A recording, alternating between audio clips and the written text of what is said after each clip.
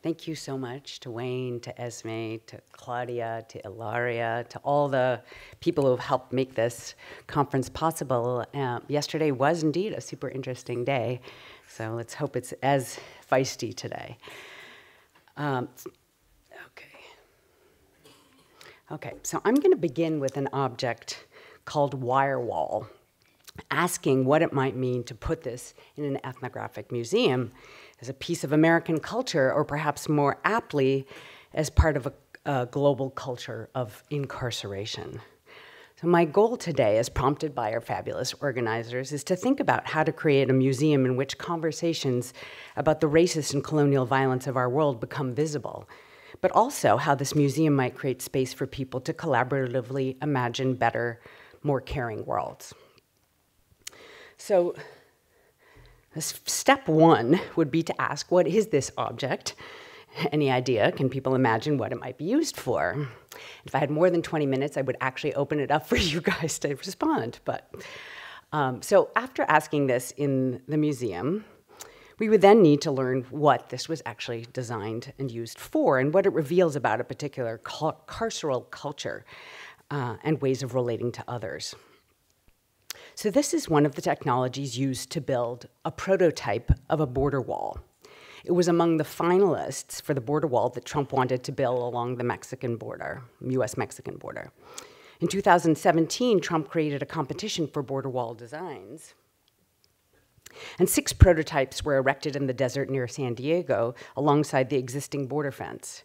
Locals made fun of him, suggesting it was ridiculous to spend billions of dollars trying to stop people from crossing. People will always cross, they said. And indeed, you can see that this is true by looking at the images that I took along the border wall in Brownsville, Texas. Here, you can see the fingerprints along the metal beams, the traces left by many who have scaled it.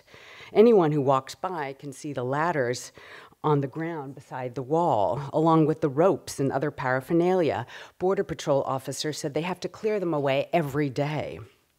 The Border Patrol officers, or Customs and CBP, Customs or Border Patrol, admitted to me, and the research collaborative with whom I went to the wall, said that walls are simply tactical infrastructures. The goal is for them to slow people down so that they can be caught after they cross.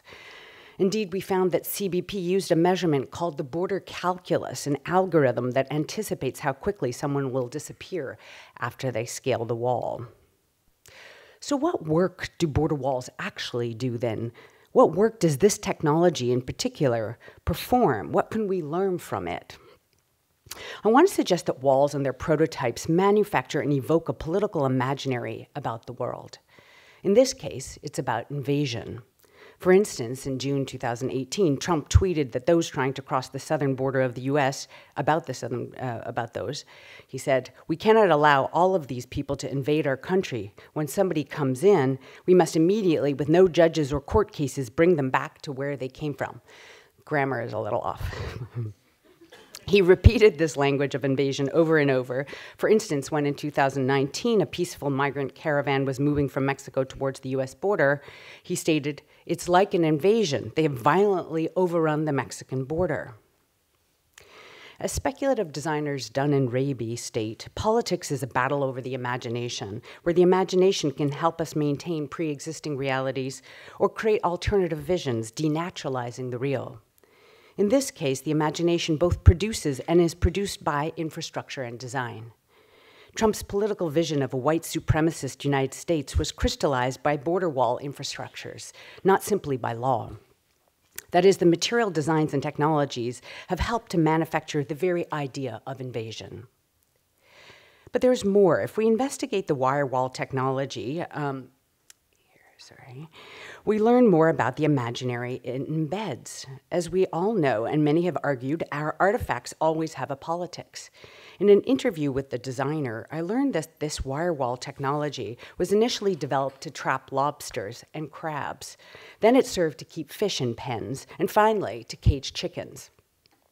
With its special PVC coating initially designed for the sea, it could withstand extreme environments and temperatures while maintaining visibility through the fence. It was now being proposed for humans.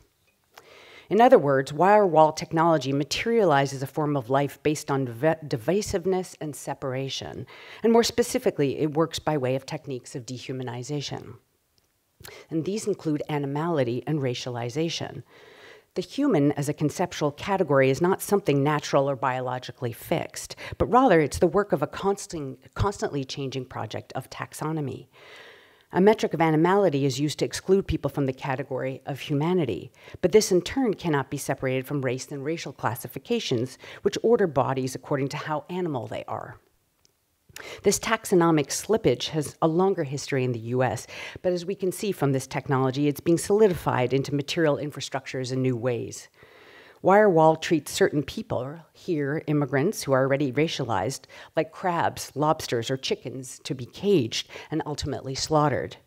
Wire wall shows our carceral culture, one which relies on imagining others, both racialized and non-humans, as fundamentally threatening. This kind of transfer of technology from non-human to human, not only likening people to animals but treating them as such, is already built into the history of other caging technologies like barbed wire. Barbed wire was initially developed to control and close cattle by inflicting pain on them in the American Southwest during the period of colonization. From there, it was transformed into the primary technology of controlling space for people, enabling the concentration camps used during the Nazi regime, the Russian Gulag, and it continues to this day as a key tool to contain human beings in an ever-growing carceral world. This photo is actually taken from the border between Morocco and Spain at Ceuta. So it's a mix actually of wire wall and barbed wire. So maybe we could put a piece of barbed wire alongside the wire wall in the museum to tell this story. In terms of immigration, this transfer of non-human to human first happened at the Organ Pipe Cactus National Monument, where perhaps not accidentally, Trump kickstarted his incarnation of the wall in the last months of his presidency with a 30-mile-long, 30-foot-tall steel fence that has upended a portion of the landscape, its ecologies, and its water sources. In fact, the US-Mexico border wall was initiated in Monument Park in 1949 with the justification of keeping out contaminated Mexican livestock infected with hoof and mouth disease. But it quickly morphed into and built on a desire to keep out Mexican people. Indeed, this is just one instance of practices of quarantine as practices of containment, not unlike bordering, shifting from microbes and animals to people. Immigrants are regularly compared to other invasive entities like pests and swarms. And in fact, the language of invasive others is used in overlapping ways for insects, pathogens, plants, and even ideas with varying results. Calling plants or animals invasive justifies extermination to protect the natives. We can see the same response being invoked to deal with invasive humans. Trump's words in reference to immigrants are once again revealing, and I quote, "These aren't people. They are animals, and we are taking them out of the country at a level and a rate that has never happened before." When migrants are likened to forms of parasitic, pathogenic, or insect life capable of infection and contamination, there are mandated responses, first and foremost, of which is cleansing or elimination. We must remember this is only one way to live in the world, where people wall themselves off from all else, trying to privilege a few at the expense of the many. This exploits and ignores the billions of life forms with which we share the planet: animal, microbial, mineral, vegetable. So the second step in helping to create a museum, or in this case, my own exhibit, in which conversations about the racist and colonial violence of our world become visible, would be to think about how people not only live these technologies, which include, of course, the histories of imprisonment, suffering, and death, but if and how they challenge this imaginary.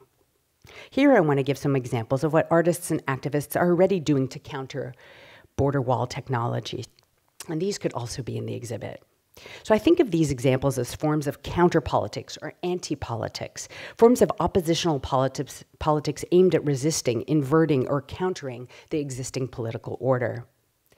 The forms of counter-politics I trace here respond directly to borders and to border walls by erasing or bypassing them, challenging or reimagining them.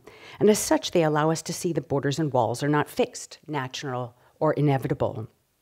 They enable and encourage us to imagine forms of freedom of movement. Here, migrants get transformed from invasive to simply people on the move, a term claimed by these people themselves to get away from legal categories built on exclusion and hierarchy, like refugee, asylum seeker, or economic immigrant. To start, there are artists all over the world engaging in rethinking and reworking border walls. And here, this is an image from the Chinese artist Ai Weiwei, who instituted huge gold metal cages resembling security fences in various locations in New York City. This was in 2017, along with many other smaller sculptures and fences to make people in New York City actually encounter and feel the proliferation of fences. This is Mexican artist Ana Teresa Fernandez, who created a performance called Erasing the Border by painting a section of the border wall blue, the color of the sky, and making it disappear into the horizon.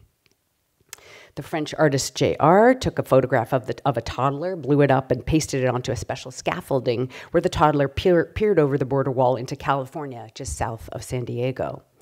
Seen from the American side, it reveals the wall as incomprehensible to a child and hence denaturalizes it. There's so many more examples by different artists at different border walls. And here you can see this is Banksy at the Israel-Palestine apartheid wall on the Palestine side, of course. There are many, many. But it's impossible to rethink borders without engaging with the technologies also that mark, spatialize, and patrol them, particularly today with expanding digitalized systems of border control. Dubbed smart borders, these forms of militarized surveillance are located both around the wall, embedded in the walls, and well into the interior of many countries.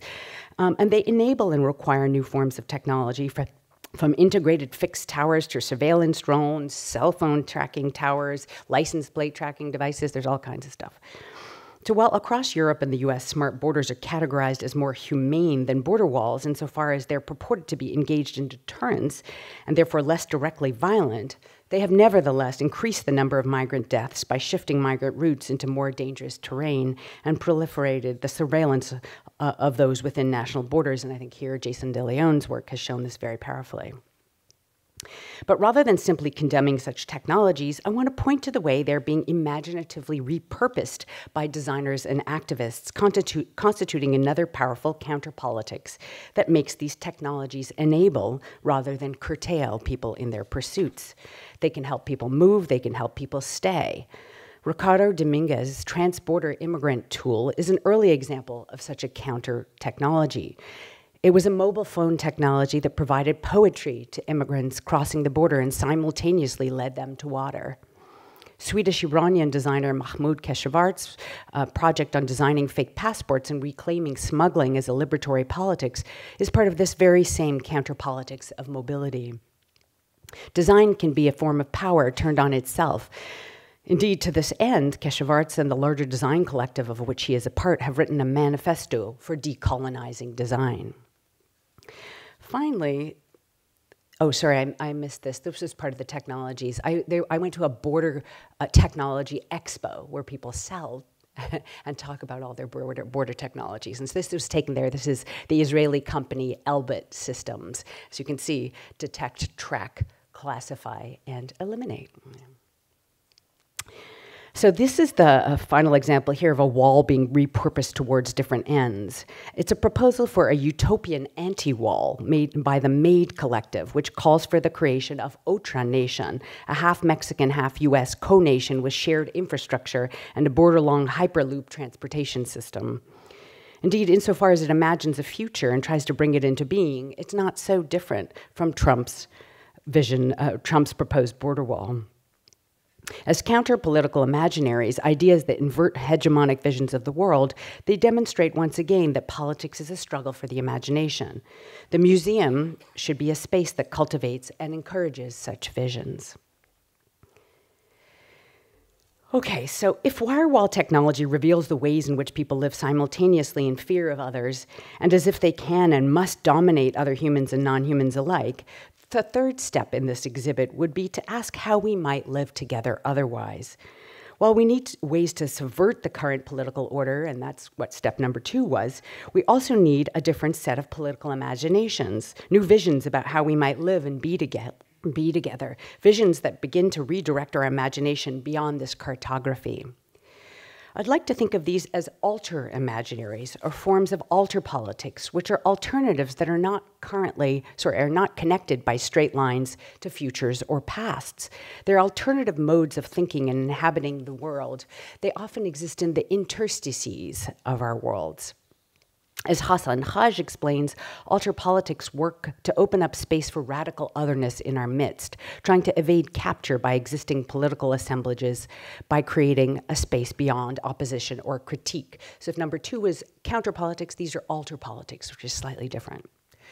So rather than fighting or killing or caging each other, I would suggest that we think about alter politics through the lens and practice of care, as this conference has asked us to do. We can think of care as a method of and for alter politics.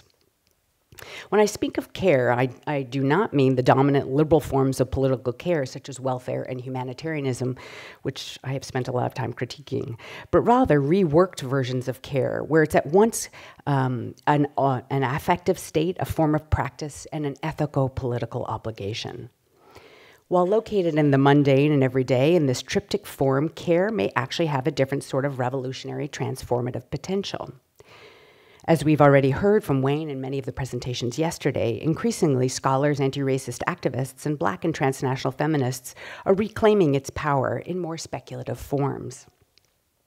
So I join this interest in renewed and emerging forms of materially grounded care insofar as I argue that they are co-constitutive of a new set of political formations. Indeed, one of the activists engaged in sanctuary work, and this is I see as part of the larger network of No Borders and No Border movements, she stated that she thought of the project of sanctuary as the embedded collective action of care, where care is about spurring the imagination and training for the not yet. Stated otherwise, care is one of the methods used to imagine, prefigure, and enact alternative ways of being together and recognizing our interrelatedness in a fundamentally non-exclusionary, non-sentimental manner. So I've written elsewhere about a decolonial feminist commons as one of these political formations, and I'd be happy to talk about it in the discussion.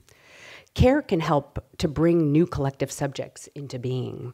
In this vision, care is about a set of relational arrangements, not a set of moral dispositions. It's also necessarily non-innocent. That is, it moves away from liberal goals of purity and deservingness.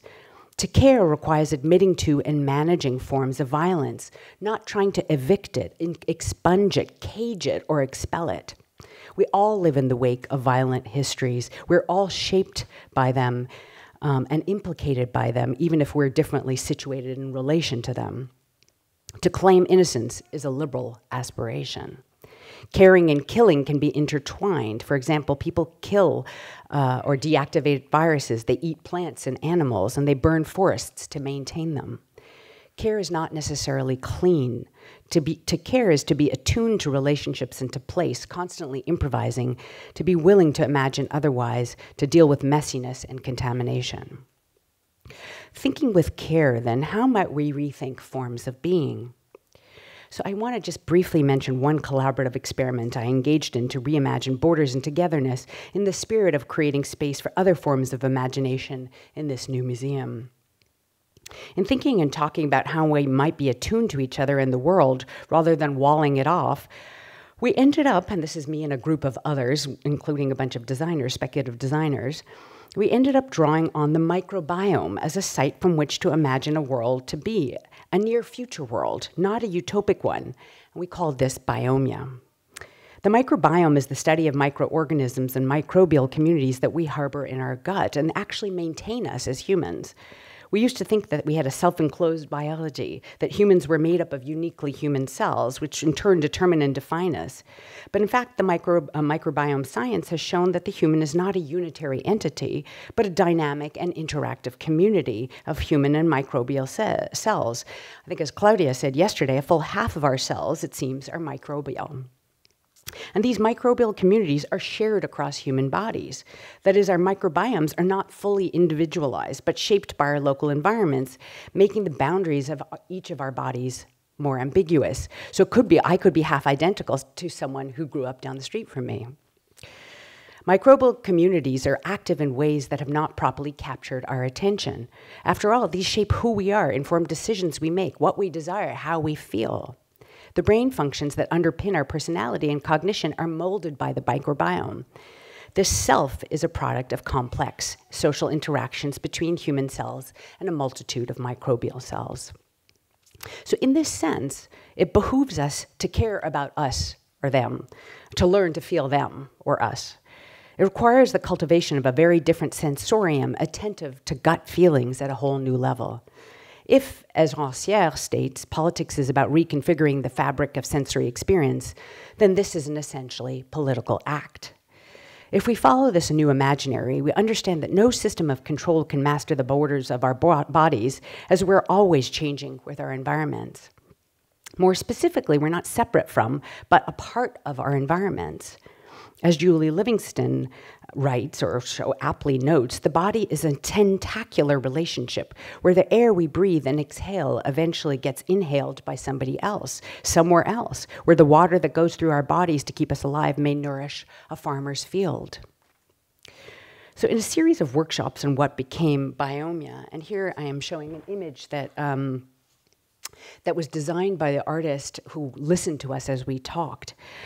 We used the theory of the microbiome as a jump-off point to help imagine different ways of being together, not contingent upon borders, closure, identities, or fixity.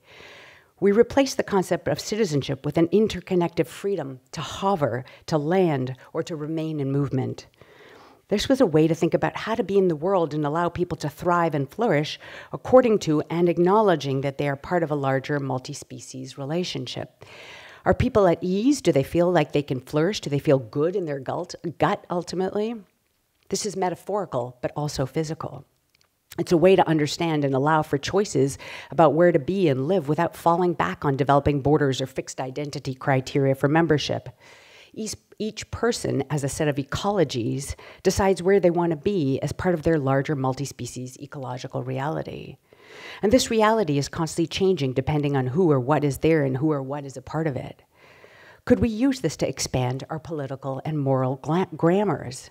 If tolerance, benevolence, sympathy, and pity dominate the affective regime of the liberal and modern era, what would the lens of the microbiome bring to our affective and social vocabularies? Would we seek to be parasitic, symbiotic, infected, contaminated by joy?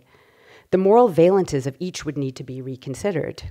Indigestion could be a way to explain not a physical state, but a dis-ease with a political or social situation.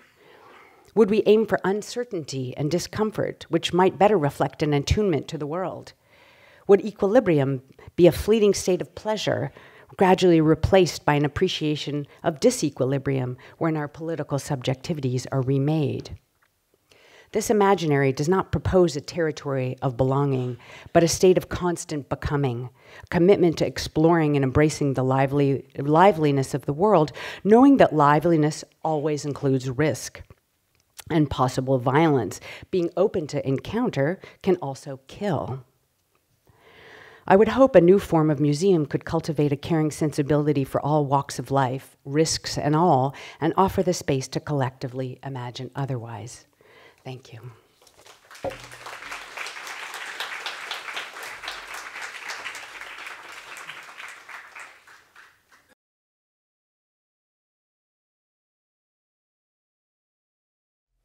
So my thanks, Wayne, and to everyone who's organized this. This has really been absolutely remarkable, and wow, that was fantastic.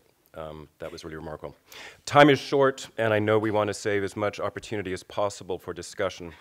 So I thought I'd begin by naming just one assumption I'd like to work from.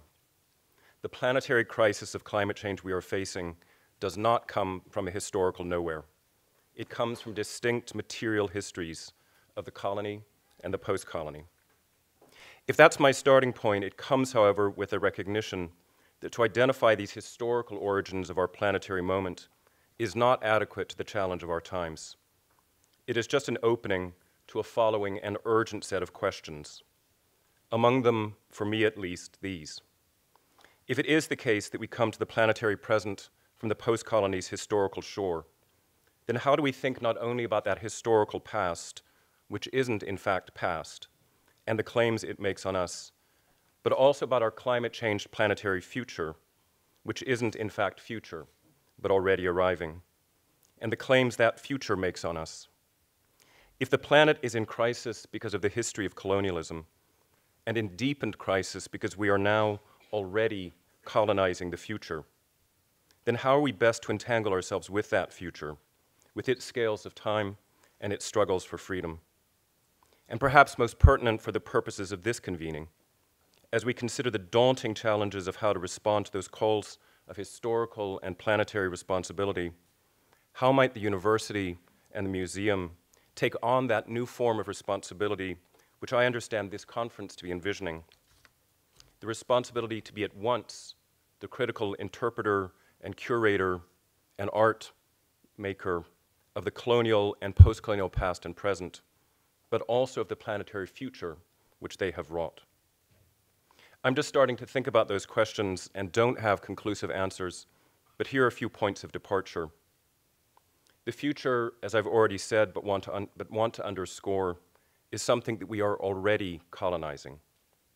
The future and those who will live in it are already coming to us as an accelerated version of the colony and the post-colony, damaged and wrecked by what we do now. Even as it is already coming, that future and all those who will live in it has no legal standing, no structure of formal protection or recognition, at least by the laws of sovereign nations. Instead, the future climate change planet and all those who will live in it, human and non-human, come to us as objected and disposable. Coming so, the future and all who will live in it, human and non-human, come to us like colonial subjects before imperial power. And as the future comes at us so, one of the key tasks of critical thought, therefore, is now for us to understand how to situate ourselves in relation to that already arriving claim of the future's subalterns, much as we have learned to situate ourselves toward history's claims and history's subalterns. As I've begun to think about those propositions, there is an enigmatic figure I've become aware of that might provide one avenue of response: the future claimant's representative, a legal character who the court appoints in mass tort claims, say in a lawsuit against an asbestos manufacturer, when the court knows that while the damage of the asbestos has already been done, some of its victims are too young to yet fully experience its violence in their bodies. So someone is appointed now to speak for them, the future claimant's representative. While recognized in bankruptcy procedures against corporations profiting from the mass use of hazardous materials, the future claimant's representative has not yet been recognized either in constitutional law or in international law.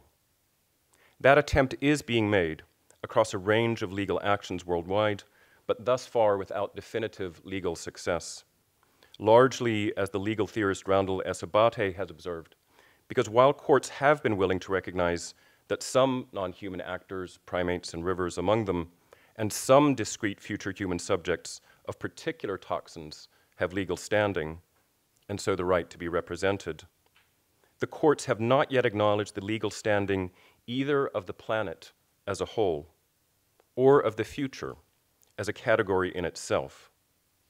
Nevertheless, Abate argues with each incremental advance, it is no longer a matter of whether this legal revolution will occur, but only a matter of when and how. That is hopeful and to be advocated for. But if that advocacy is to succeed, it will need to rely on more than the efforts of juridical actors.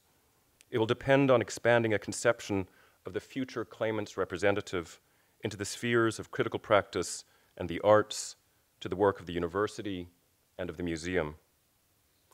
Before offering some thoughts on what that might entail, I would like to take a cautionary note from the legal discourse. As Frederick Tung puts it, while the figure of the future claimant's representative can be understood as providing a vehicle through which a subaltern future can speak into our present, it nevertheless requires careful scrutiny. And that, as he writes, is because, quote, the future claimant's representative is in essence an agent without a client. She or he or they is not answerable to her ostensible beneficiaries. Given the pressure on competing claimants to settle a contested matter, one might understandably question whether this mechanism can be expected truly to provide zealous representation for future claimants who do not choose and cannot monitor their agent. Moreover, the future claimants, their losses are not vivid, but abstract and prospective, while the losses of competing living claimants are real. The apparent future beneficiaries may thus have enormous individual and collective stakes in their representatives' agency, but a complete inability to ensure the faithfulness of their agent. This is chastening. As I've indicated, I am inviting us to consider our agency as this form of agency. I am asking what we might gain from considering that one of the tasks of the museum and one of the tasks of the university is to be both the past's and the future's representatives. But as I do so, I want to underline these cautions, which articulate the classic double cautions of representative agency that Edward Said brought before us in highlighting Marx's dictum from the 18th Brumaire of Louis Bonaparte as one of the key problematics of Orientalism. They cannot represent themselves. They must be represented. If the future comes before us as something we are already colonizing, something denied the ability to represent itself, then even as we imagine what it might mean to be that abjected and precarious future's representatives, we will need to ask these dual questions of representation, further developed by Gayatri Spivak once again.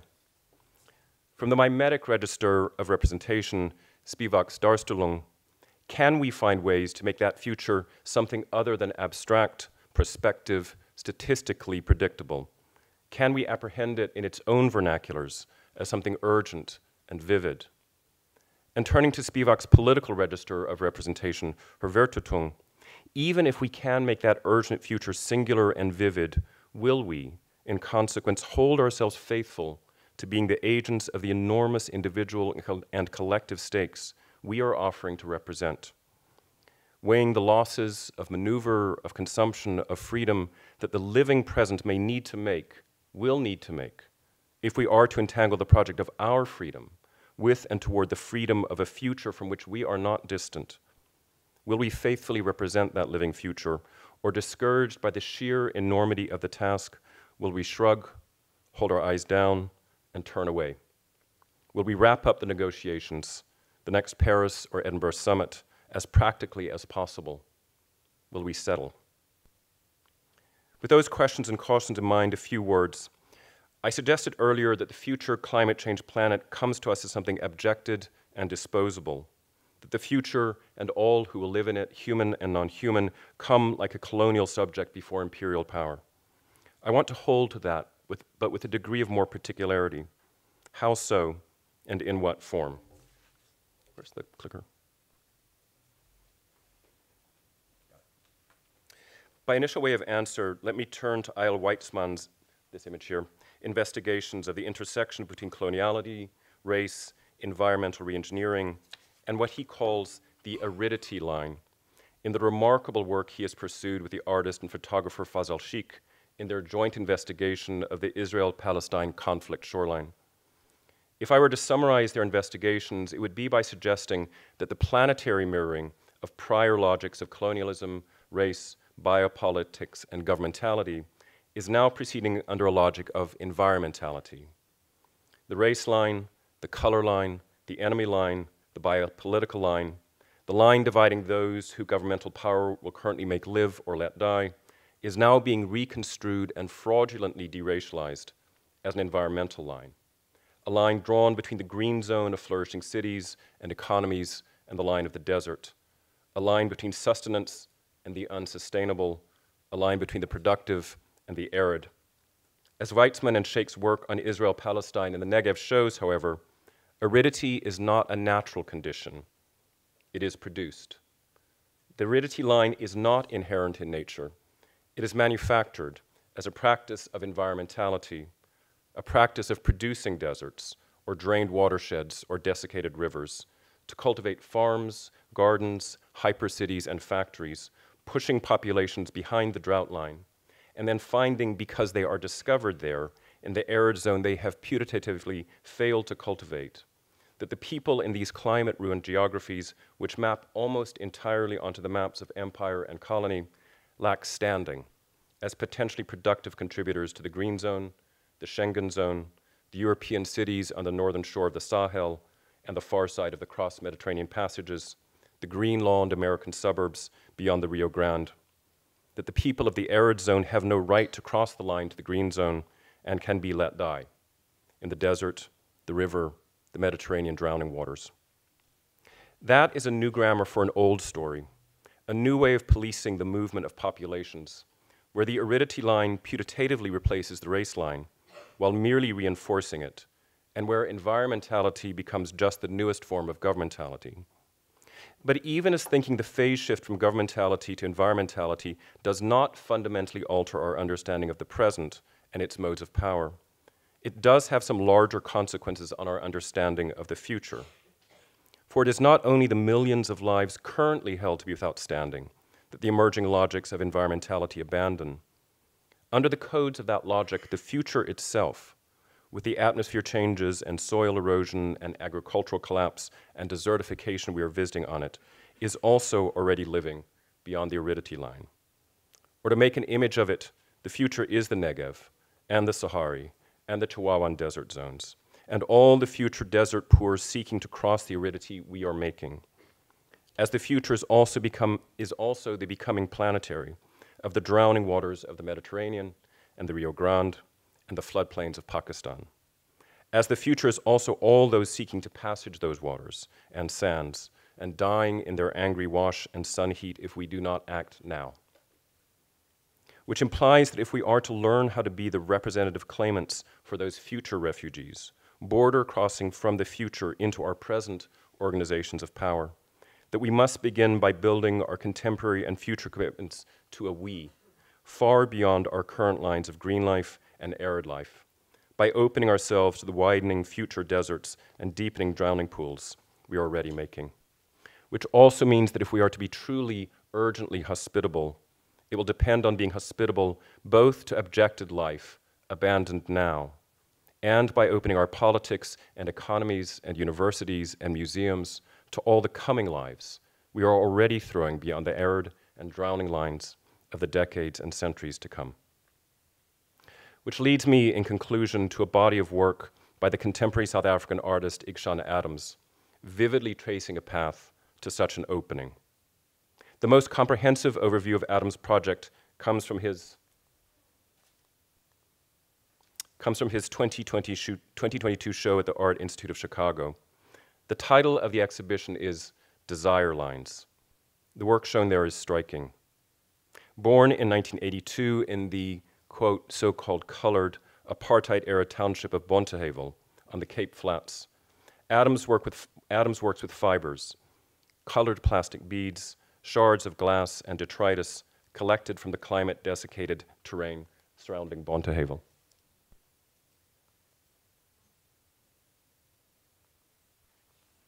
He gathers throwaways from the sides of the itinerant pathways the people of Bonteheuvel have walked into the ground as they head between their alleys of hard brick houses and zinc and corrugated cardboard shacks and brace the hike to the taxi stands on the side of the N2 motorway that will carry them to their jobs in Cape Town.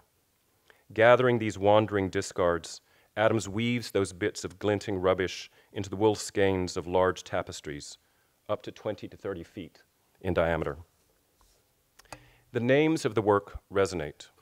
One, titled in English, is When Dust Settles, but most play up and down the register of Cape Afrikaans, the language that, like English, has separated life after life, the white from the black and the so-called colored, but a language Adams has nevertheless held to, and that his work reweaves as something more than white and dividing, as also a brown language, a language of breinmense, merging histories together.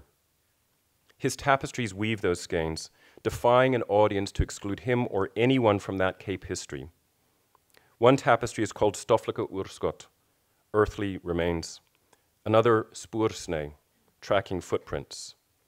Earth, footprints, dust, tracking, settling, remaining, a history and a commitment, We have been here for a long time. Track our footprints. You cannot deny them. Turn the earth for our remains and the beauties we have made. They are everywhere. Track our history. We will remain. We will continue to weave ourselves into what is ours and yours and everyone's. That is what we hear in his titles, in that sparkling brown Afrikaans Adams has claimed. And then more demanding are the tapestries themselves. Viewed from a distance, they look like GIS renderings of the Earth's surface, satellite photographs of a deserted landscape shaded in greens and browns and blues, like woven interpretations of Weitzman and Sheikh's Erasure trilogy, with which they are deeply in conversation. With here or there a pattern of lines cut across the terrain, a tracework of intersecting paths that a people cut into it. Not just the recent residents of the Cape Peninsula, but further back still, the original inhabitants of these increasingly desertified spaces, the Khoisan, first indigenous minders of this place, who wrote their walkways, histories, and wonders into this terrain over a long time, resiliently furrowing their record into the ground of this tip of Africa. And then in Adam's tapestries, in the careful mix of all the flotsam he's woven in, there are the signs of the others the Cape has gathered: Malay, Dutch, English, Xhosa, Zulu, Cantonese, Jewish exiles and emigres, Yoruba, Tswana, Shangaan, Moroccan, Sikh, Buddhist, Hindu, Muslim, anarchist, capitalist, mine worker, union. All mixing and merging their paths and history on this landscape at the southern tip of Africa, a place where history's dust rises and settles, a place of history's remains and future, a place of history's footprints and converging paths. When dust settles, stoffelijke oorskot, earthly remains, spoorsnee, tracking footprints. The purpose of those paths, as Adam's title for the Chicago show reveals, is desire. Apartheid constrained movement. Desire released it. Apartheid boasted. Desire won.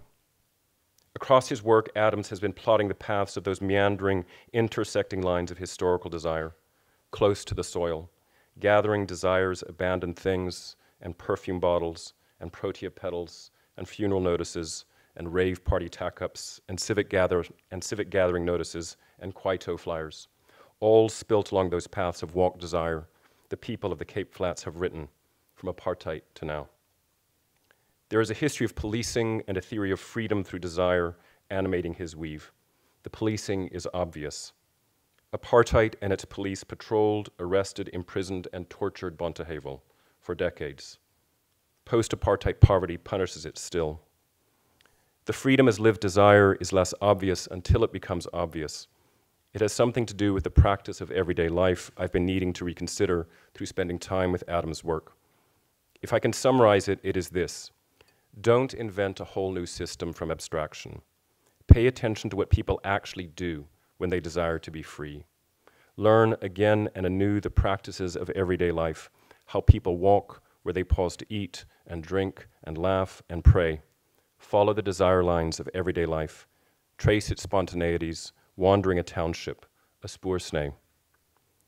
Or as Adams has imagined it in another work from his show, follow the determined back and forth pace of an Oma, cooking pap, pressing the footstep memory of her life into her kitchen's linoleum flooring, day after day after day.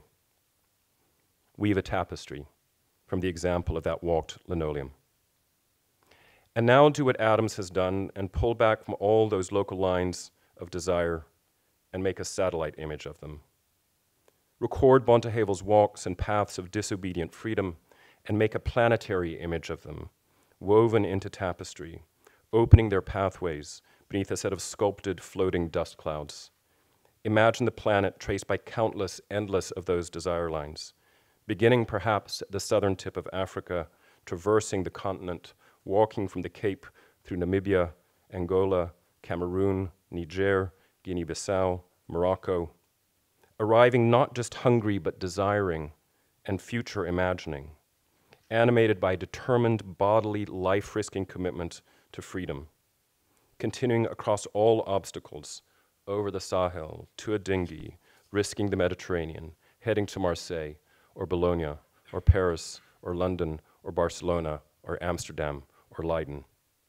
to remake again those cities, to remind Europe of what they and we know as the United States must also know, that we are not the centers of the world, but northern peripheries of the global south.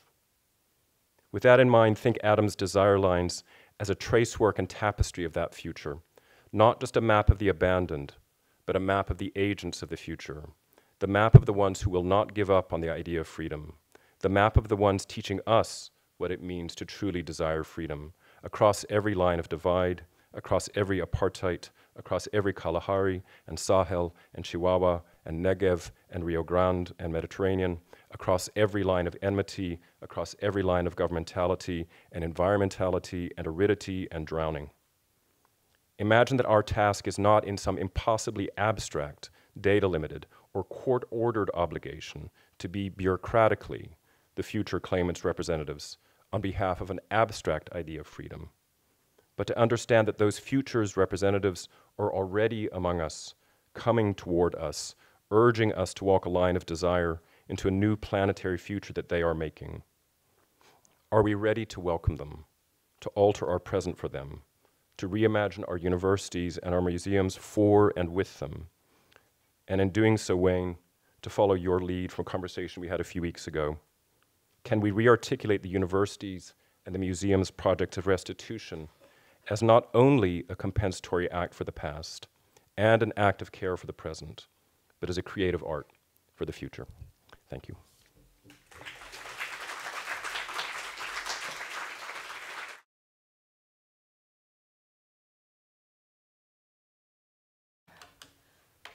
Thank you for the invitation. I'm really happy to unfold my artistic practice as an artist here by sharing the questions around taking care. So I'd like to start with my title. Can colonial objects become ecological participants? And if yes, then what does it mean? What does this lead to their capacity for political participation? Can the climate or sun penetrate the glass ceiling of the museum, turning the frozen and captured object into vital force capable of forming new features? The suppressed body of colonial object from the Southern Hemisphere is a construction of the past and synthetic time of past, current, preformed future that generates a singular hegemony. The archived object in European Museum has a potential to break this dominant linear time found within them. Their bodies, while static, but are still operable as they can metabolize the institution's internal ecology of stasis. With this in mind, how can we challenge how can I or we can challenge the predominant Western vision of the future that is as a something that exists as prototypical oppressed residue in an archive? Our objects are able to change the future and evolve our understanding of ourselves concerning allyship or living together with other landscape. My proposition is visionary fiction to reposition the objects into the biosphere. It is returning scenario. This prospection consists of two turning movements. One is objects indigenous ecology, the past position, and other one is institutional ecology, the current position. Both rerun bidirectionally with external ecology. This speculation searches for the opening of space where run by the others can thrive.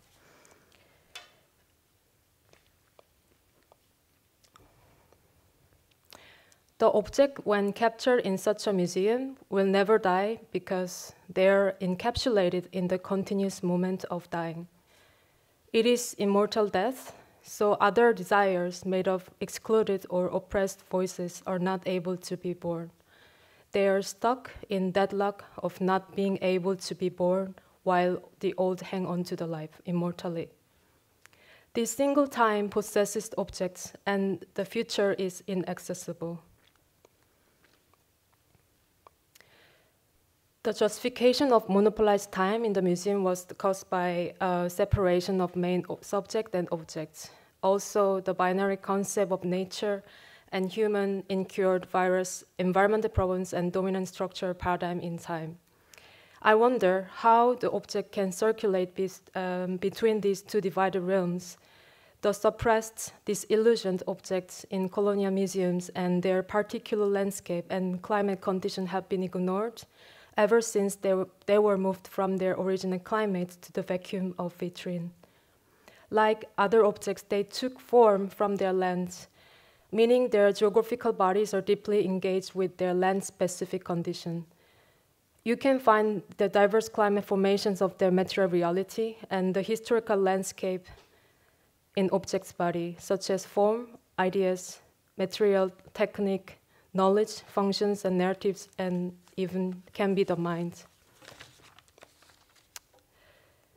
So the photo that you saw, the last two, you will see the sequentially, and this was my workshop called Tropical Object Turns. It was 2019 at Frame and Framed in Amsterdam. Started with this sort of continuous potential scenario where our climate gets warmer and tropicalized, so the objects that come from the warm and humid climates, but they were kept in the European Museum, then overturned their current passive state of being untranslatable, particularly in relation to their ecology and climate condition. So can forms and ideas from the South contained within objects lead us to future adaptation for the new climate conditions? In this fictional scenario, when I use the word climate, I'm not only indicating like the Earth's climate transformation, but also metaphorical the flows of the speculative time, the division of the nature and objects' dissonance of the landscape, and transforming all those can generate the waves of the latent, intrinsic beings of objects. During this workshop, this object rereading and one reading workshop, we were collaboratively performing prototyping and storytelling the object for future habitats, all without seeing the object and without the museum's description of it. The participants could approach it by following the movements when the choreographer shaped the object. We translated the knowledge via embodied gesture and social relations carried by these objects without preconceptions. 5 objects were read by readers. One example is an object from Suriname, which is integral to the ritual race ceremony. The object RV3607649 is an early 18th century rattle made of brown painted gourd with a wooden stick put through it. As well as a bamboo, the gourd water bottle is one of the quite common sights in the Tropical Museum, Tropa Museum in collection. Gourd were widely cultivated in tropical and subtropical areas due to their specific function of holding and keeping water cold in warm climates. Due to this, the object was used in water ritual ceremonies. It functioned as a media to connect tropical landscape to humans. The gestures of movements when performed embody the landscape and belief system that surround it. The grain of the parrot feather, the horizontal and vertical cuts, the motion of the rattle, the sculptural shape of the gourd, all of this was analyzed and formed through mime gestures. The context of material and shape presents how the climate shaped and the lands and how people used it. This imagined gesture can open the potential time-space that is yet undiscovered within that object. The scope of the session was to map the objects in unusual way to produce a different understanding of it from those we are familiar with. We moved the body to translate tropical objects and the shape of objects themselves. These movements indicate the context from where objects came, giving a possibility to experience their undescribed, absent landscape. Through this process of movements, we co-created a new speculative landscape. remaking the current atlas of the colonial objects. It could dismantle the solid, determined institutional description and prefigured condition. At that moment, we were very deeply engaged with the object through our body and mind. Gestural research here, is of course, I think it's a reverse method that differs from the academic or ethno-colonial museums approach. Historically, there have been the particular and limited number of people who could touch the objects: the user, the collector, the colonizer, the preserver, the handler, the curator. The objects were always silently handled, analyzed by the politics of white gloves.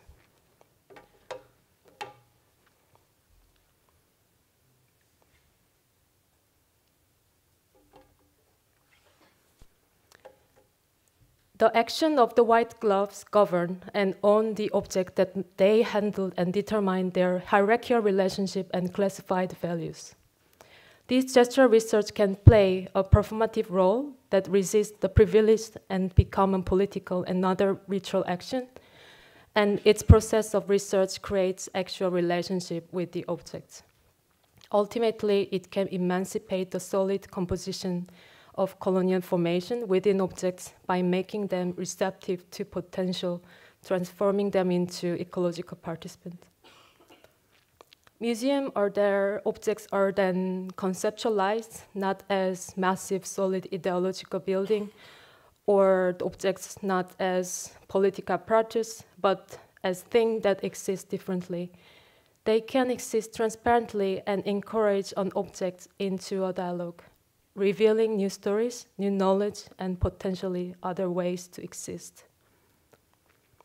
In session 2 of the same workshop, prototyping of future habitat, we collectively prototyped the object with new materials using liquid clay. The object had a transparent temporal form for a few minutes due to this new material has some viscoelasticity. Its physical properties became like a water after a few minutes and had some motion to flow elsewhere, which caused the temporality in the object. And I realized it could attain, at the end, real time during the workshop as it transformed. In this material praxis, materiality can turn the object into reality subject. The ethnographic object can then become a dynamic verb instead of an unknown noun. If only an object can exist, seeing and acting for itself, instead of something that has been seen and handled. There is always a solid materiality and potential liquid movements in an object. By metabolizing the object and naturalizing the oppressed condition, can the potential within it and its existence be repositioned? Can we overturn the clogged things through the flow, liquefaction, and melting powers? Can challenging time compromise the present problematic position by mediating the past and future positions? This re-existence signifies the problematic past and the meaning of its position.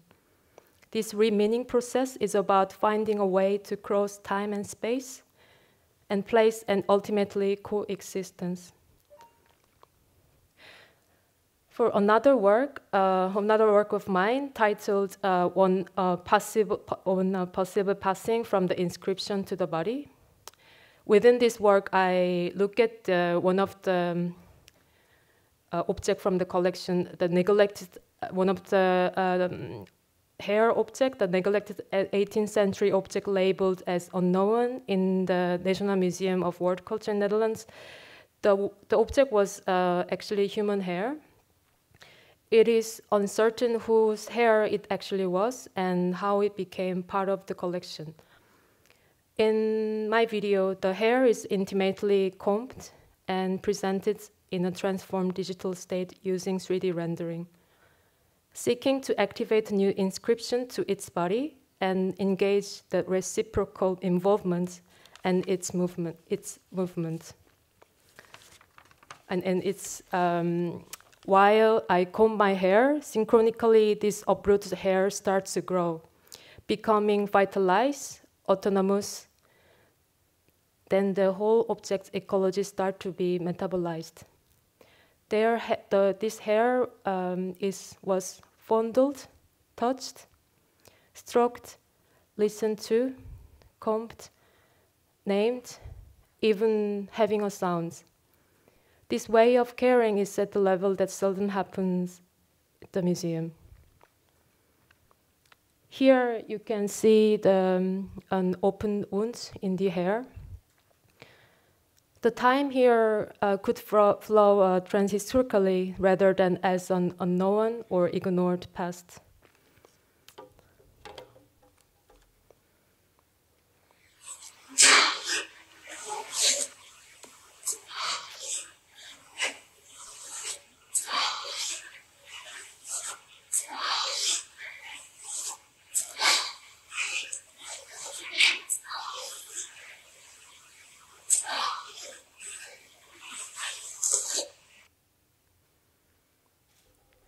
This was the sounds of the object.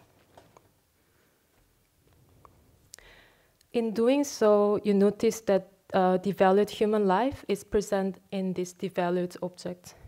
Here, institutional care for the cultural object relates to care for people and for the cultural memories that contribute to their sense of identity. Then finally, the hair gestures might leave echoes. If the passage of time flows, the solid identity and its materiality can be fluid. There is a possible passing from their inscription to their body, and then possibly to outside. My upcoming research furthers that the last work, the hair project, by using the digital choreography and the creation of algorithms for growing and vitalizing the objects in simulation.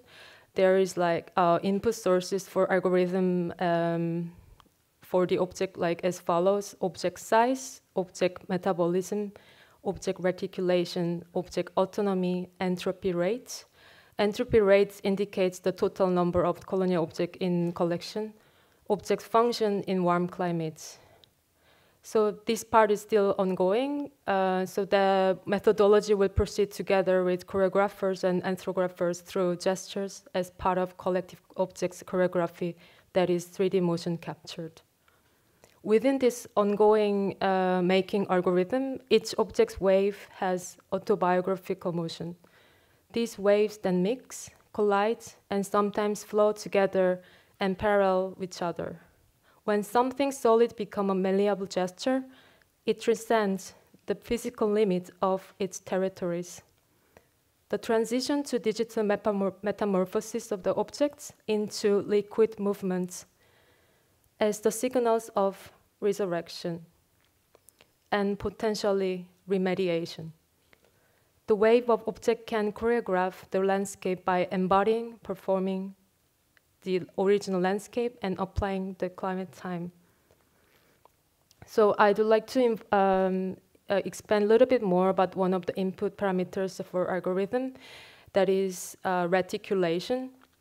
The notion of reticulation literally means a pattern or arrangement of interlacing lines resembling a net. Reticulation normally happens when metals, like a silver object or silver, are heated, or organic object react with oxygen over a long time. There is conjunction between linked extensions that are visible on object's body. Reticulation becomes a signs of a transition and movement, scars that can be transformed into passage, like a vein, from one single object or thing to elsewhere or larger net of interconnections. The second meaning of the reticulation is a network of water pipes used in the irrigation and water supply. It can link one single thing to whole body of ecology, meaning it can be vascularized extensively. From here, I'd like to talk more about outside of objects. So, Countering the notion of vascularization of the object, I'd like to mention some part of conceptual part my upcoming project that is about making performative wet map of colonial objects. Before, I'd like to say this project is this project is part of the program Pressing Matter. Then from December this year, I will start this project at the Artist Residency Rijksacademie in Amsterdam.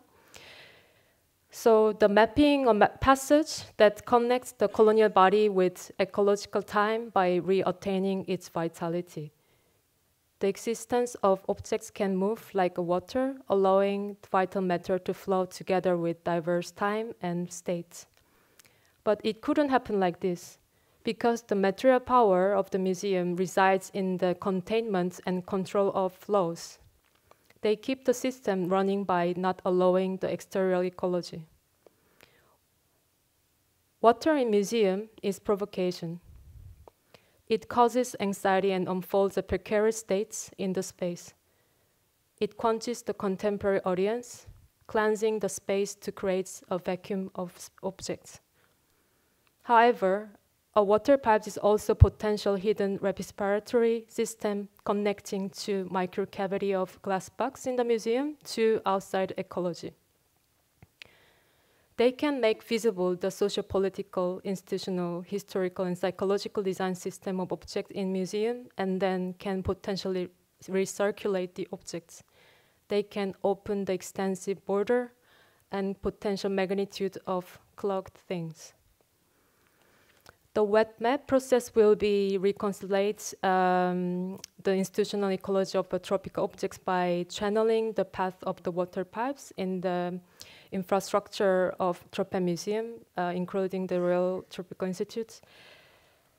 Actually, until 1894, this location was a cemetery. Without realizing it, the institution was continuing the identity of the plot for death. This photo is not a map, map of Tropen Museum, but I just quickly wanted to show like how the pipe is connecting the infrastructuring, the building and to the city. It shows the water pipe actually the connecting to the hospital in the center of the Rotterdam. The field research includes, for this project, is analyzing the pipes, direction and speed of the flows, the locational spatial boundless scale, lengths, and floor plan of the Tropen Museum, and the microorganisms in the water with climate scientists and urban architects.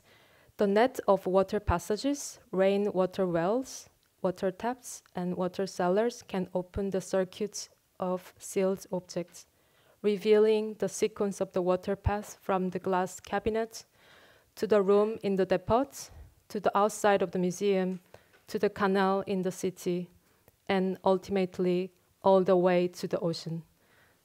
And through the ocean, they can maybe possibly go back to their home. This photo is my project, a previous project called Inside Out that I've done in 2018. So I'm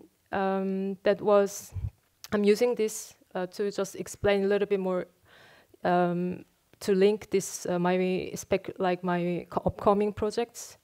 It was projects Inside Out that together with the two collaborators, we literally performed the water pipe that was archived in Zaraza Museum. But I will not go too deep to explain about this work. But I found that it's interesting connection, my previous work as a reference. So we performed this water pipe, bringing the actual objects, the water pipe outside the museum, and take ferry arrived and the stuff around where the pipe came from. But there was also actually interesting hidden narratives, like because there was a geopolitical transformation of the Zaroze region. They built a dike, 1920 to 24, to close the sea and making polder. So before they built the dike, areas were next to the sea. They are benefited historically from the colonialism and international trade. Then after closing the sea, They can translocate the museum from Landsmeer to Enkhuizen, 1980, and then our performance, performing this pipe was the pipe went back to the Stavoren where they came from.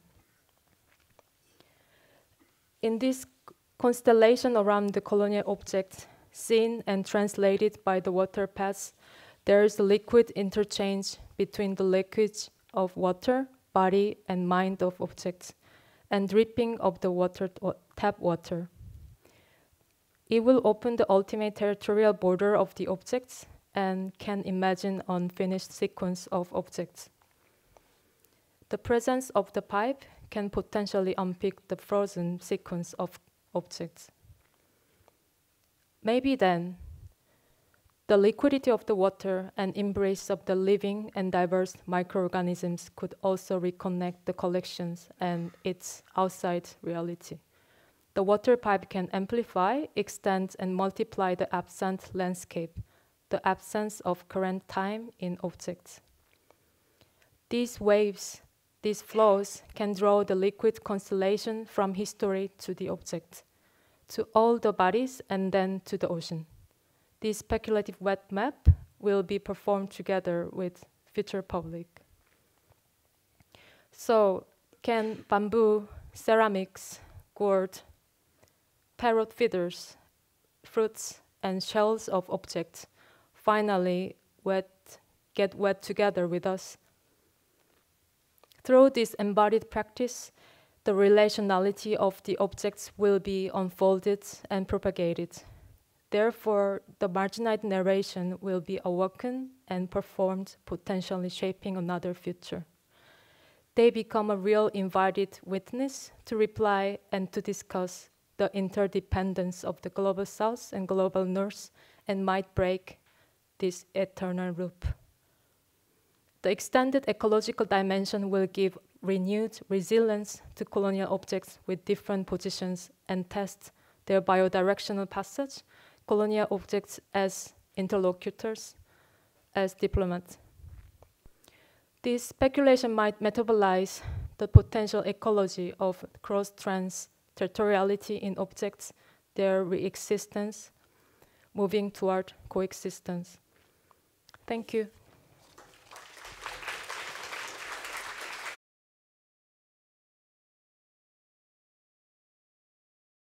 I'm very happy to be here, and I want to share some thoughts that I've been having as a filmmaker. I'm a practicing filmmaker, and I'm having many thoughts about both narrative, ecological narrative in film, but also more sustainable practices.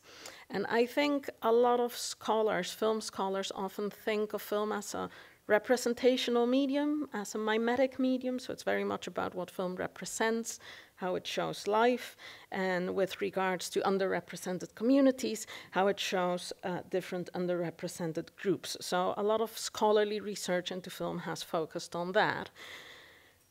Or it might focus on narrative, so how does film tell stories? But obviously film is also a material and embodied practice, and that is one of the things I would like to look at today. This is the, or can I also do this? Yes. So I want to start with painting a little bit of the context of the environmental impact of film. There is not that much known, to be honest. There was research done by UCLA in 2006 on the environmental cost of film, and it was found that Hollywood, after the oil industry, is the most polluting industry in California. So California had research done. The government of California asked for a report by UCLA onto how polluting Hollywood's practices were, and it found that after the oil industry, it was actually the most polluting industry, more than aerospace or tourism or anything else. It found that an average film produced by Hollywood in 2006, so not today, and we will come to that, equals 188 cars being turned on for an entire year, all day long.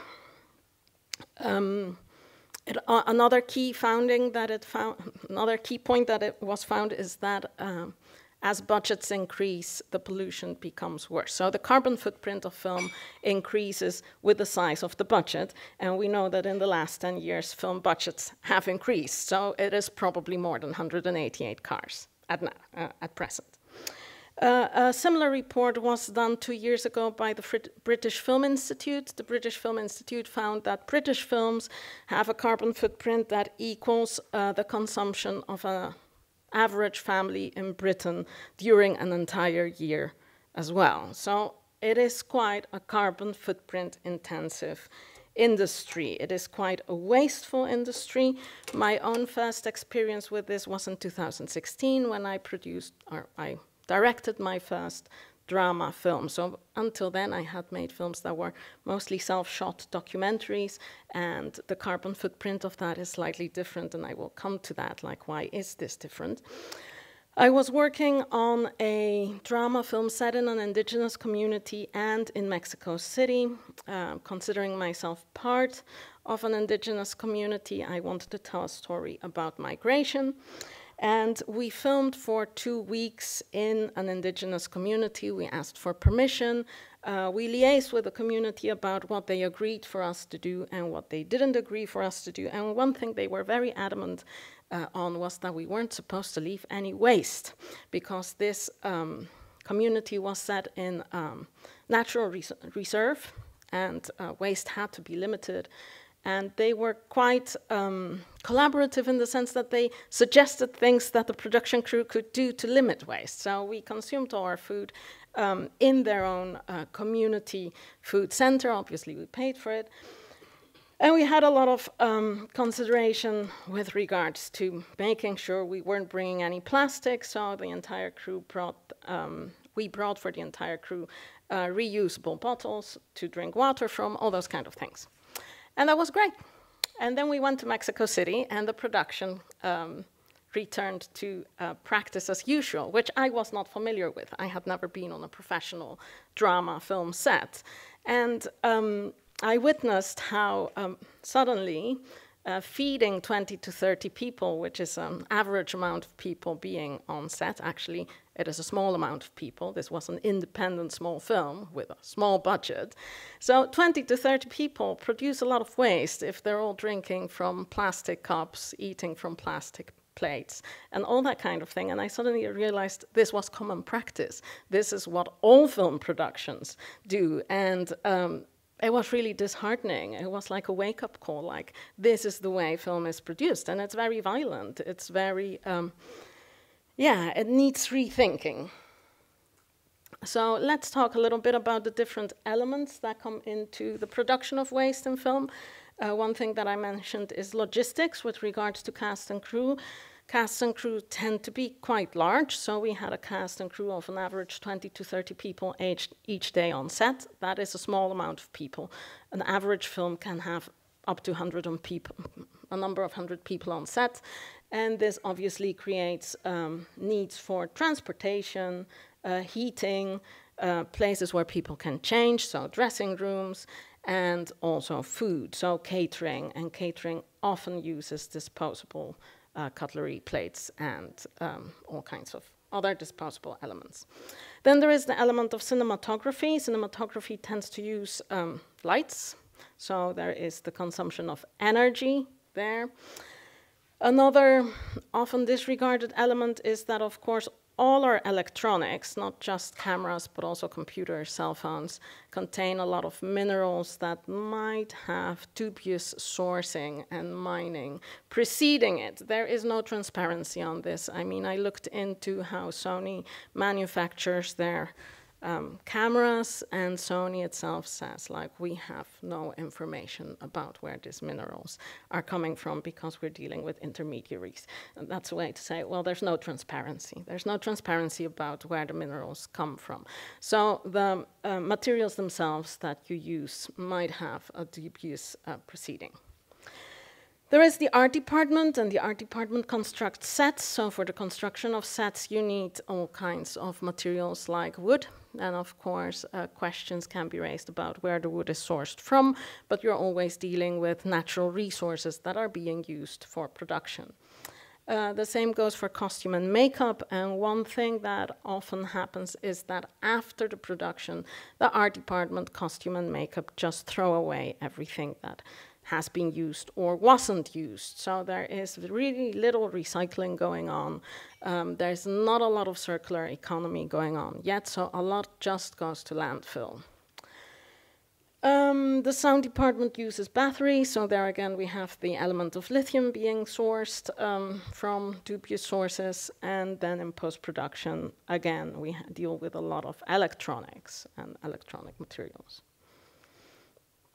So just looking at the art department, where are the different realms where there might be issues that need consideration? For example, the use of timber. Is this certified timber? And even if it is certified timber, you're still using natural resources. What are you doing with the set designs after they have been used? And how large are these set designs? There's often use of styrofoam and plastic to construct sets. Paint might contain toxics. And one element that is particularly true for larger films is that natural environment might be destroyed in order to construct the sets. And then the last element is what happens with the waste after the film production has ended. For example, I was mentioning the destruction of natural environment. For Apocalypse Now, Francis Ford Coppola had several acres of forest doused in gasoline to set them ablaze. And this, he himself mentioned about this. This could not have been done in the United States because the environmentalists would not allow it. So this happened in Vietnam, and the reason it was possible there is obviously because of neocolonial relations. So I would like to look at alternative practices in filmmaking that might be more caring for the environment and the people and the communities you're working with. And different approaches are, for example, limiting travel, just limiting the amount of people that are traveling, or limiting the distances that are being traveled. Alternatives might be walking to set, or using public transport. This depends on the kind of equipment you're using. Film equipment can be quite large, particularly cameras and lights will be extremely large, so this is only possible if you're working with lightweight equipment. As soon as you're working with larger equipment, you will need more people and you will need more transport. A way to limit the equipment is to work with natural light, so not adding any light. This obviously has an influence on the aesthetic of the film. So it's also a question of what do we want to watch as an audience? As long as we all keep watching Marvel films, this is not going to change. So limiting or avoiding the constructions on sets by filming on location. Again, if the amount of people visiting this location and filming on this location is very large, then you might still damage the location. So one of the alternatives there is working with a smaller crew. Again, this is only possible if equipment is lightweight and smaller, so more like a documentary approach. Sourcing costumes and props in such a way that they can be returned, for example, by hiring them or borrowing them instead of having them made and then disposed of. Thinking beforehand about what can be done with the costumes and props. Can they be given to charity? Can they be reused? Can they be recycled for another production? That is something that is increasingly done. So both in the United States and in the UK, there are different certificates for green productions. I think Netflix generally participates in green certification, and one of the points there to apply for the green certification is that set pieces and costumes need to be reused. So there needs to be some sort of plan on how material is going to be disposed of, and it cannot go to landfill. So it needs to be used for future productions, for example. And as I mentioned, working with a smaller amount of people will probably reduce the environmental impact of filmmaking. And a very simple one, which is also generally one of the points for green productions in the US and in the UK, is avoiding single-use plastic in, for example, catering. It's also one of the easier things to do, to be honest. Working with a smaller crew is quite complicated. This is the film that Wayne mentioned, Kinship. It's a Mixtec title. The translation is Time and the Seashell in English. It's a 13-minute experimental drama film. I'm not going to show the trailer right now because I'd just rather talk and get to the question session, and I'll allow you to see the film during lunch or by yourself on the website.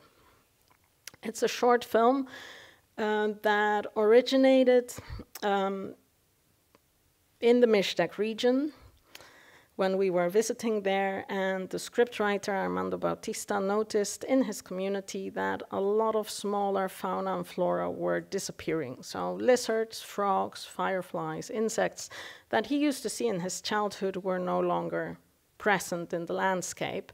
And the same was true for different plants, such as wild potatoes and wild mushrooms, that he used to collect when he was a child. He could no longer find them. And he started wondering whether this was the consequence of drought.